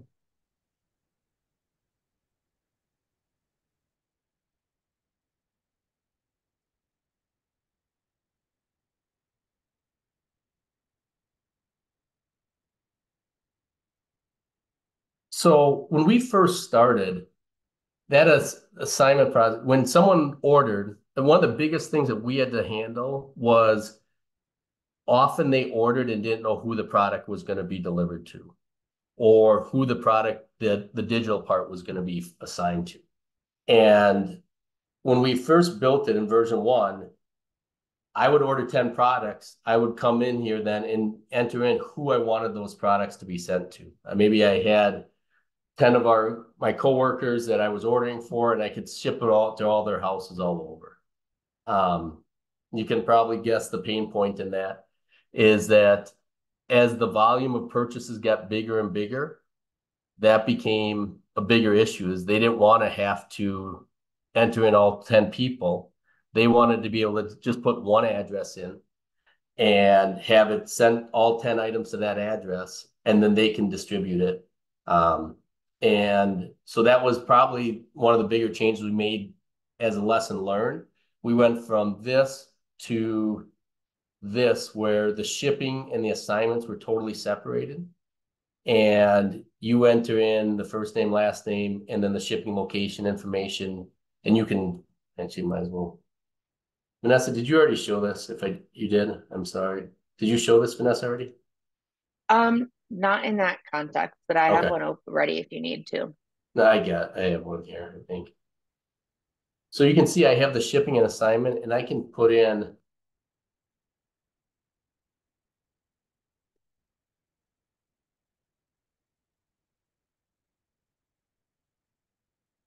I can put in the info and then the quantity that I need to do and all those type of things to be able to complete it, which that was a big change. That was definitely a miss for us, is that we should have thought ahead that even though that's what they requested, is they wanted one shipping line item per person. It just wasn't going to work for I mean, when you're ordering 100 items, you don't want to have to put in 100 different full addresses. So that was definitely one of the misses we had early on, and it was a great lesson, and it worked out really well. How did that come out though? Did that come out when you actually went through like beta testing or No, it didn't come out in beta testing. It came out once we started seeing the data come in. Right. And you were watching people, and Paul did a great job analyzing the data. And he's like, look, you guys are getting orders at 20. They're putting the same address in 20 times. Yeah. Because so it made more sense to do it, and just analyzing the data as it came in and getting in the real world. Now looking back on it, it seems like, oh, duh, that should have been how it was from the start. But sometimes when those requests comes in, maybe you miss it or something along those lines. But I don't even, you know, in fairness, I don't even think it's really a miss. I mean, the nature of producing something, to think that you're going to have the hubris to think that you're going to get it 100% right the first time is, you know, it's fine to, I think, iterate. I think having the ability to iterate and realizing that there's going to be a known unknown as you move forward. And when this thing hits production, there's going to be insights. I think that's really important. How did you go about versioning it there then? Was that like a big lift or? To the public facing, they didn't even know there was a version change. The biggest lift was obviously manipulating the data on the back end to fit the new model. But once we did that, it was pretty straightforward. That wasn't that big a deal. Nice. I think you also have the issue that sometimes clients, especially when they're changing their business processes, don't know either. Yep. Exactly. I think that was a big part of this process and this change was very different from how they've operated for the last 30 years. This was a really big change and a really big shift for them. And so I think, yeah, there was a lot of unknown on that side as well. That's a great point, Lynn. Yeah. And then, so they do the shipping. Let me go back a slide. They can do the shipping, but then they can also do the assignment where they assign the people that they've actually purchased the class for. And this was one of the big things that they needed to be able to do away from Shopify, because they may purchase it in January on their budget cycle, but they may not use it for another year. So they have these credits basically sitting out there that they can assign to various people. And the assignments are like a digital type thing that when an assignment comes in, previously they were very hand oriented. They had things in 100 different spreadsheets. And for us, building this Great Kids Connect allowed them to take that next step in that hub and spoke that Vanessa spoke of earlier. So what happens when an assignment comes in, they get enrolled in Talent LMS, which is a learning management type system, basically like a virtual classroom. Assignments can be in there. There can be message groups in there. It's just a virtual classroom. But for them, their curriculum, that's their whole deal. That's their proprietary secret sauce, as you have it. And so this Lock Lizard tool is an awesome tool. It is a PDF management system that I'm going to bring one up on my screen right now. I'm going to open up Lock Lizard. You will see, you guys will not be able to see it. It should be just a black screen. I'm reading a PDF right there. It screen locks everything. You can't screen capture. You can't do anything. And what we do is when an assignment comes in, we enroll them into Lock Lizard. We know which curriculum they should have access to. Through the API, we set all that information in for them.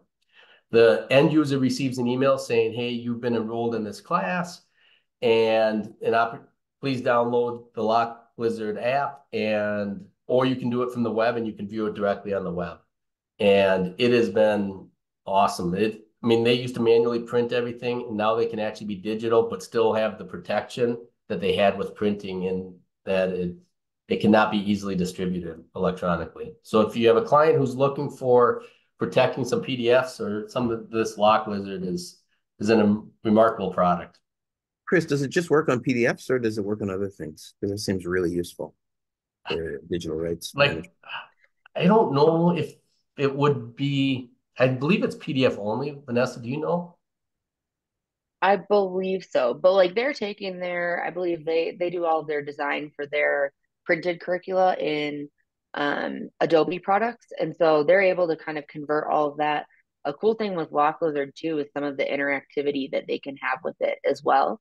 And they're really just starting to scratch the surface on what Lock Lizard can do, but all we've used it for so far has been kind of on the PDF side. Yeah, it's a great DRM, and they have full control of, hey, this person can have it for a month, this person. It's really a neat software, but we're doing that all through API calls into it. So it's really neat. And then the shipping process, like Vanessa mentioned, we're using NRG, which is just a FileMaker. It's not a plugin. It's a FileMaker file that allows you to push all the stuff to UPS, and we use Uppy for the PO uploads, and then Stripe for all the credit card payments on better forms. And thus far, it's been a very good success. Vanessa, I will put this up, and let me see if I missed anything here. Well, if we're talking about integration with other packages, is there a different back end for your store, your retail stuff? You're not using Shopify anymore. No, so this whole store here is all better forms, and then the data is all in the back end, is all in this Great Kids Connect here. So it's all right here. They have full access to defining, what's this first one here? Hope at Home. So if I come in here and find Hope at Home,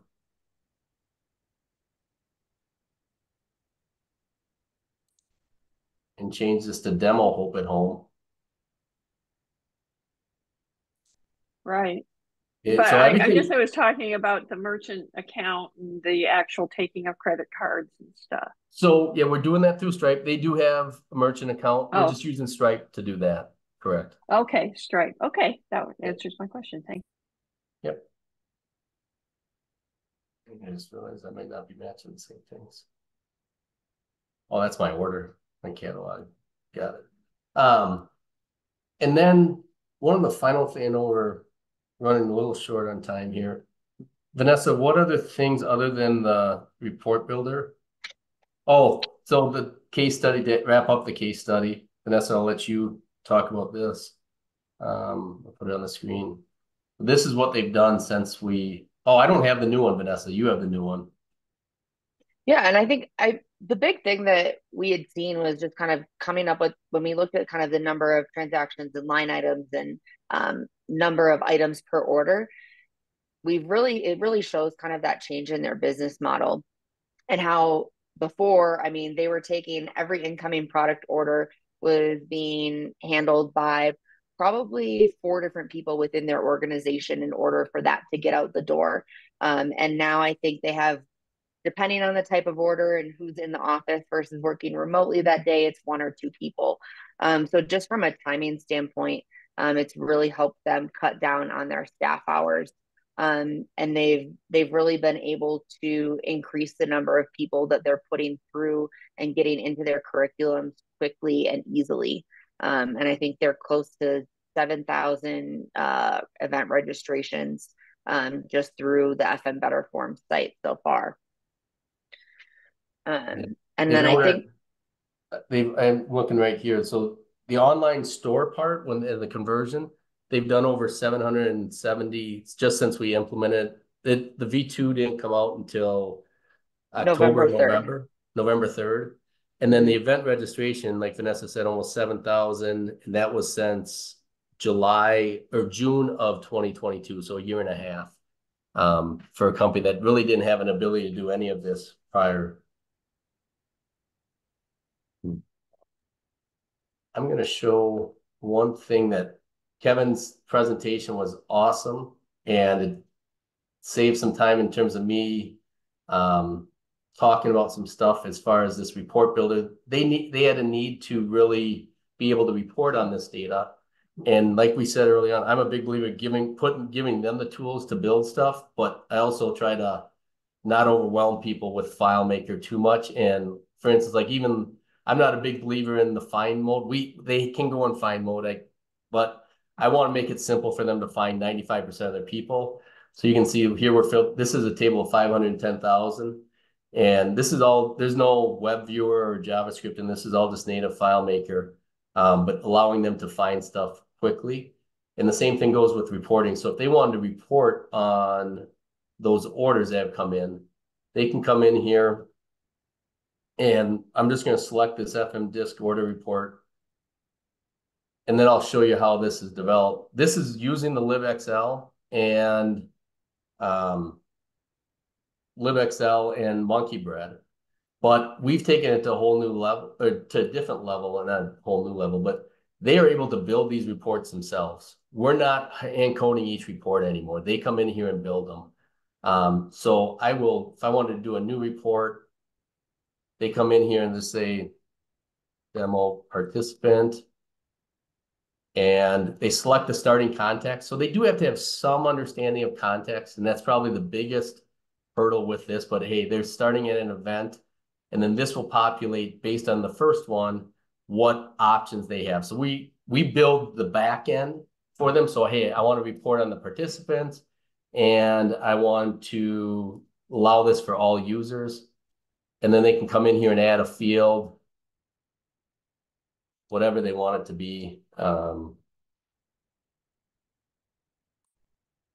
Let's just say first name, last name for right now. And this is where they can customize everything that Kevin was talking about as far as the styling and that. They can come in, and this one they're going to make fixed width. They want to set the width of it to 30. Great. And then the next one that they want to add a field in, they want it to be last name. And this one, let's say auto size to max width. So not a fixed width. And then that's done. Like that report is done. If they were to come over to the events section and find an event and go to the participants section here, you'll see right here, they can come in and run that report that they just created themselves. What did I call that report? They call it demo participant, is that it? Yes. Demo, thank you. And they can come in, and then that report is automatically generated for them with it. And like Kevin said, it was so here it is. What Kevin said about it being so liberating and so freeing we use Monkey Bread. It's great documentation. It was really well documented for us, but the freeing aspect of us not having to do minuscule things, and they can get into such depth of report building. So if I'm on this order one, which was the first one I did, they can come in here and they can add in additional headers. So header fields at the top, and I want it to be at A1. And we'll make this one bold, and we'll center that one. And then we'll add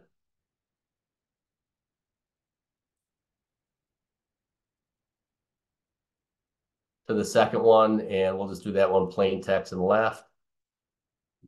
And you can see also in these column headers, there was one that was by amount.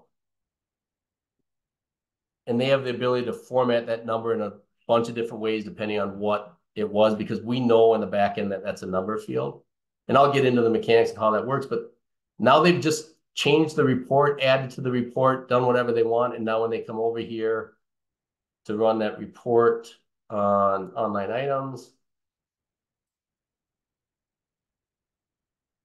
they have those additional headers already built in, or whatever they want to feed. They're in control of their own reports at this point. So, and now you can see that those new items are in the header. So they have control over what they want, how they want them formatted. Really, the sky's the limit. And like Kevin had mentioned earlier, they can do anything you can do in Excel, you can build in through I call it LibXL. He calls it, I think his pronunciation is probably better it's based on library. So I may have to start changing my context of that, but it allows them to build whatever it wants. And the mechanics of it are really straightforward. So when they're building that report, what they are building is here's the report, here's that order list one, here's just the back end of it, right? And when the script calls it, there is also two other things that go into this. There is a report field assigned, and then a report field. Let me get to the report field first.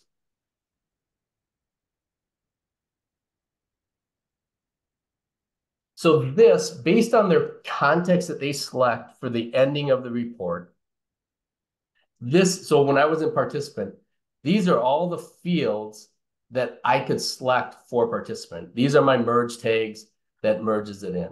So I had the option to select any of these fields. And so this is what we do on the back end, right? We build this table on the back end. They're not building this table. We're building this form. We have all the different types of default settings. They can modify any of these. And then this is the selector name. This is the merge tag that gets put in. This is the default header. They can change any of their header columns that they want to anything that they want as well. And so this is their list of fields. It then, when they select it, it creates a report field assign where I have the report field ID from this table and the report ID. And all it does then when it goes and runs it, it finds the report. It's all done on server, not taking away their time. And it gathers up the report field assigned as JSON. And I just got it here beforehand. But you can see it gives all those parameters that LibXL needs to generate the report, and then it just finds all the data. Because I know the starting point of that data. It was on event, and it ended on participant. So I know how to control getting to those records. And then at that point, it goes through, and the key is the merge field, is this merge field. And when it's writing out each of those data points, it uses a custom function that, again, we're building this custom function for the client to give them the flexibility, but it's this export substitute. And you can see in here, so if I was at the context of event and that merge tag was past the context in the merge tag, hey, I'm at the context of event and the merge tag is event number, I know that this is my path. If I'm at the context of event and I'm adding the seminar coordinator's name, well, I know this is my path to get that data. And so it's just running through basically what Kevin did, but it's doing it with a little bit more abstraction to allow our customers the flexibility to modify the reports, build the reports, add the reports. We build the underlying structure to allow them to build them how they want.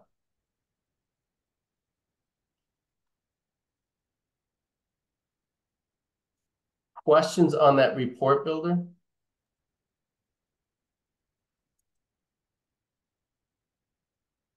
That looks pretty sweet. Yeah. Yeah, it is sweet. It seems like a lot of investment.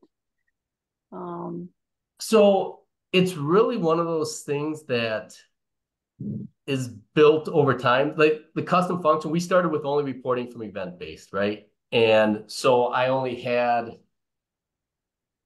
in this report field, we'll get rid of this one because that one just is created.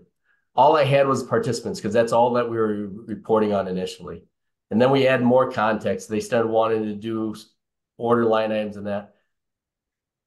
Building these records are pretty simple. Once the structure is built up, it has not been as labor intensive as I had actually imagined it was going to be when we first started going down this path. And they have built, I don't even know how many reports they built. It's far less work, I can tell you this, than building all the reports that they have asked, that they've built themselves. Well, I can believe that. So they're finding it flexible enough. Oh, yeah, they have ridiculous amount of reports. So. And I think too, Chris, one of the things that's been helpful with that process and building that out is then being able to use that same methodology for other clients. So Yes. for one, like being able to kind of do that for the next and the next and the next, and the benefit there, and that everyone else has benefited since then, from the work that you've started there. Yeah. Yeah, in a little over a year, there are over 50 reports that they've developed on their own without having to do nothing. And I would say from at least the ones that I've gone through and run during testing and training, I mean, they have reports that are, some of them 25, 30 fields wide, all formatted, and especially on the event side of things, on the event side of their business, they really utilize the headers and the summation feature that Chris has in the bottom of there, so they can kind of do all their sums and totals as well, that they're able to distribute to their trainers and the different people that need that information as well.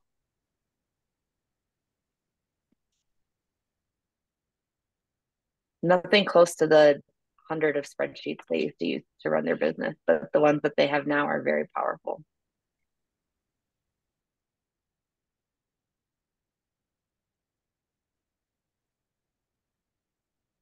Any other questions? Chris, was there anything else you wanted to get at under the hood? I was just looking at the list here. Yeah, I'm looking at the list too.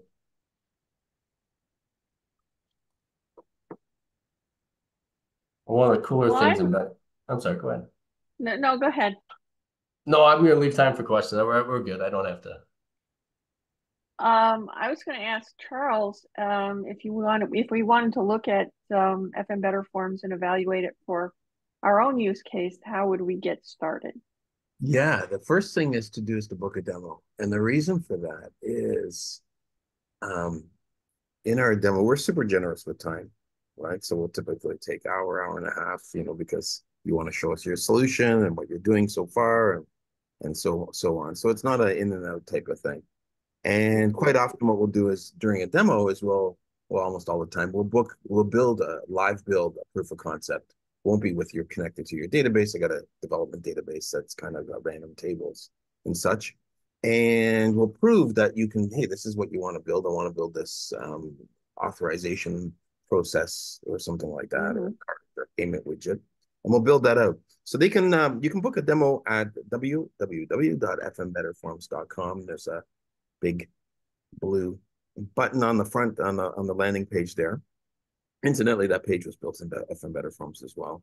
And it's interesting that, just a couple things to add on to what Chris was doing, because I know Chris, I've worked with Chris now, I guess you guys probably about 6-7 years, maybe more over the years. The hoop group one goes back, predates Better Forms. So yeah. Yeah. And that methodology, the abstract things and make things flexible or dynamic through whatever indirection or whatever the techniques are you're using, that is actually how we got started, right? We said, well, you know what, we're building these kind of dynamic interfaces in the web, and let's make these very, very flexible and pass that flexibility on to the developer. And that's originally how FM Better Forms started 6+ years ago. We actually, oddly enough, just kind of quick fun fact, our very first 2 paying customers were on this call today, which is just a quick shout out to Kevin Frank and Paul Jensen. So they gave us a bit of a kickback in 2017 or something like that to say, hey, release this as a product when we did a demo. So thank you guys. We're very appreciative of that because our team has grown a lot since then. And we have hundreds of apps that are running on the network now. But yeah, that's the best way to get started, honestly, is to see what, start to think about what your use case is. And a couple of things, just a couple quick caveats is, a lot of times, we build stuff for our clients and we build it and we're off and we quote them, I don't know, it's 50, 100, 500, whatever hours it is, and we build it and then we leave. What I try to encourage people to do now is to try to start looking and building these interfaces, and maybe even, throwing a third option on your quotes and saying, hey, here's if we build it this way, it's cost this much, and we build it this way, it's cost this much. But if we build it as a app as a service where, you know, maybe you'll reduce the initial amount and charge your client so much. You end up starting to build recurring revenue. And we're seeing a number of developers have really good success with that. We encourage it as far as our platform goes as well. So that's just something, just food for thought, but something to think about too. Thank you. Thank you. I want to just chime in for a second also. You guys know us. We were dabbling in FMDiSC forms a couple of years ago, and we've got multiple projects right now that have been highly successful with it. Charles and his team have been fantastic. And it's a really good sweet spot between, again, what you get with sort of the baked in skill set of WebDirect versus full stack development and so forth. So we couldn't be more pleased than what we've seen. Hear that. Thank you. Thank you. You know what? It's you say that, but it's Andrew. Andrew's like our superstar. So he's your main point of contact for both of you guys. And everybody on the team is great, but give it accolades to him. I concur. Andrew is awesome. Thank you. Yes, there's no doubt about that. He probably dreads my Slack message when he says, "Can we just maybe look at doing one more thing? Can we add this feature? Can you do this?" He's like, "Oh yeah, we can figure it out." Sure enough, next day. Feature Everything's creep. solvable. Yeah, that's it. Well, okay. Are there any other questions, technical or otherwise, about this presentation, which I thought was absolutely awesome? Thank you so much to all of you who showed the innermost guts of your program, and really appreciated seeing all of it. And I hope we get some demos booked for you. Rosemary said that she had a short announcement before we quit. Yep. Are you there, Rosemary? I'm here. Thanks. Yay. So just a couple things about Claris Engage. We are nearly sold out. So if you're still on the fence, act soon. If you want to come to Austin. And second, everyone who has already registered should have received an email inviting you to the app for building your schedule this week. And I know I've heard from a handful of people that they did not. We are troubleshooting that problem right now. And we'll hopefully have instructions early next week for how you can get into that app. But if you did not receive that invitation, or if you had any problems with it, please send email to engage2024@claris.com so we can make sure that you can get registered. And I think the subject was something along the lines of build your Claris Engage schedule. And it may have hit your inbox appearing to be from you. So I know Stephen Blackwell reached out and said, "This looks suspicious. Is it legitimate?" So if you ignored it because you thought it was suspicious, it wasn't suspicious. It is legitimate. Okay. Thank you, Rosemary. A note that we will not be here in February. We'll see you on the second Friday in March. I believe Chris Moyer is handling that meeting. So if you have any content, please contact him. And thank you so much to Kevin Frank, all the people from FMDiSC Forms and Naviq who are here to present to us. We had a great meeting. So we'll see you in March or at Engage for those who are going. So thank you very much.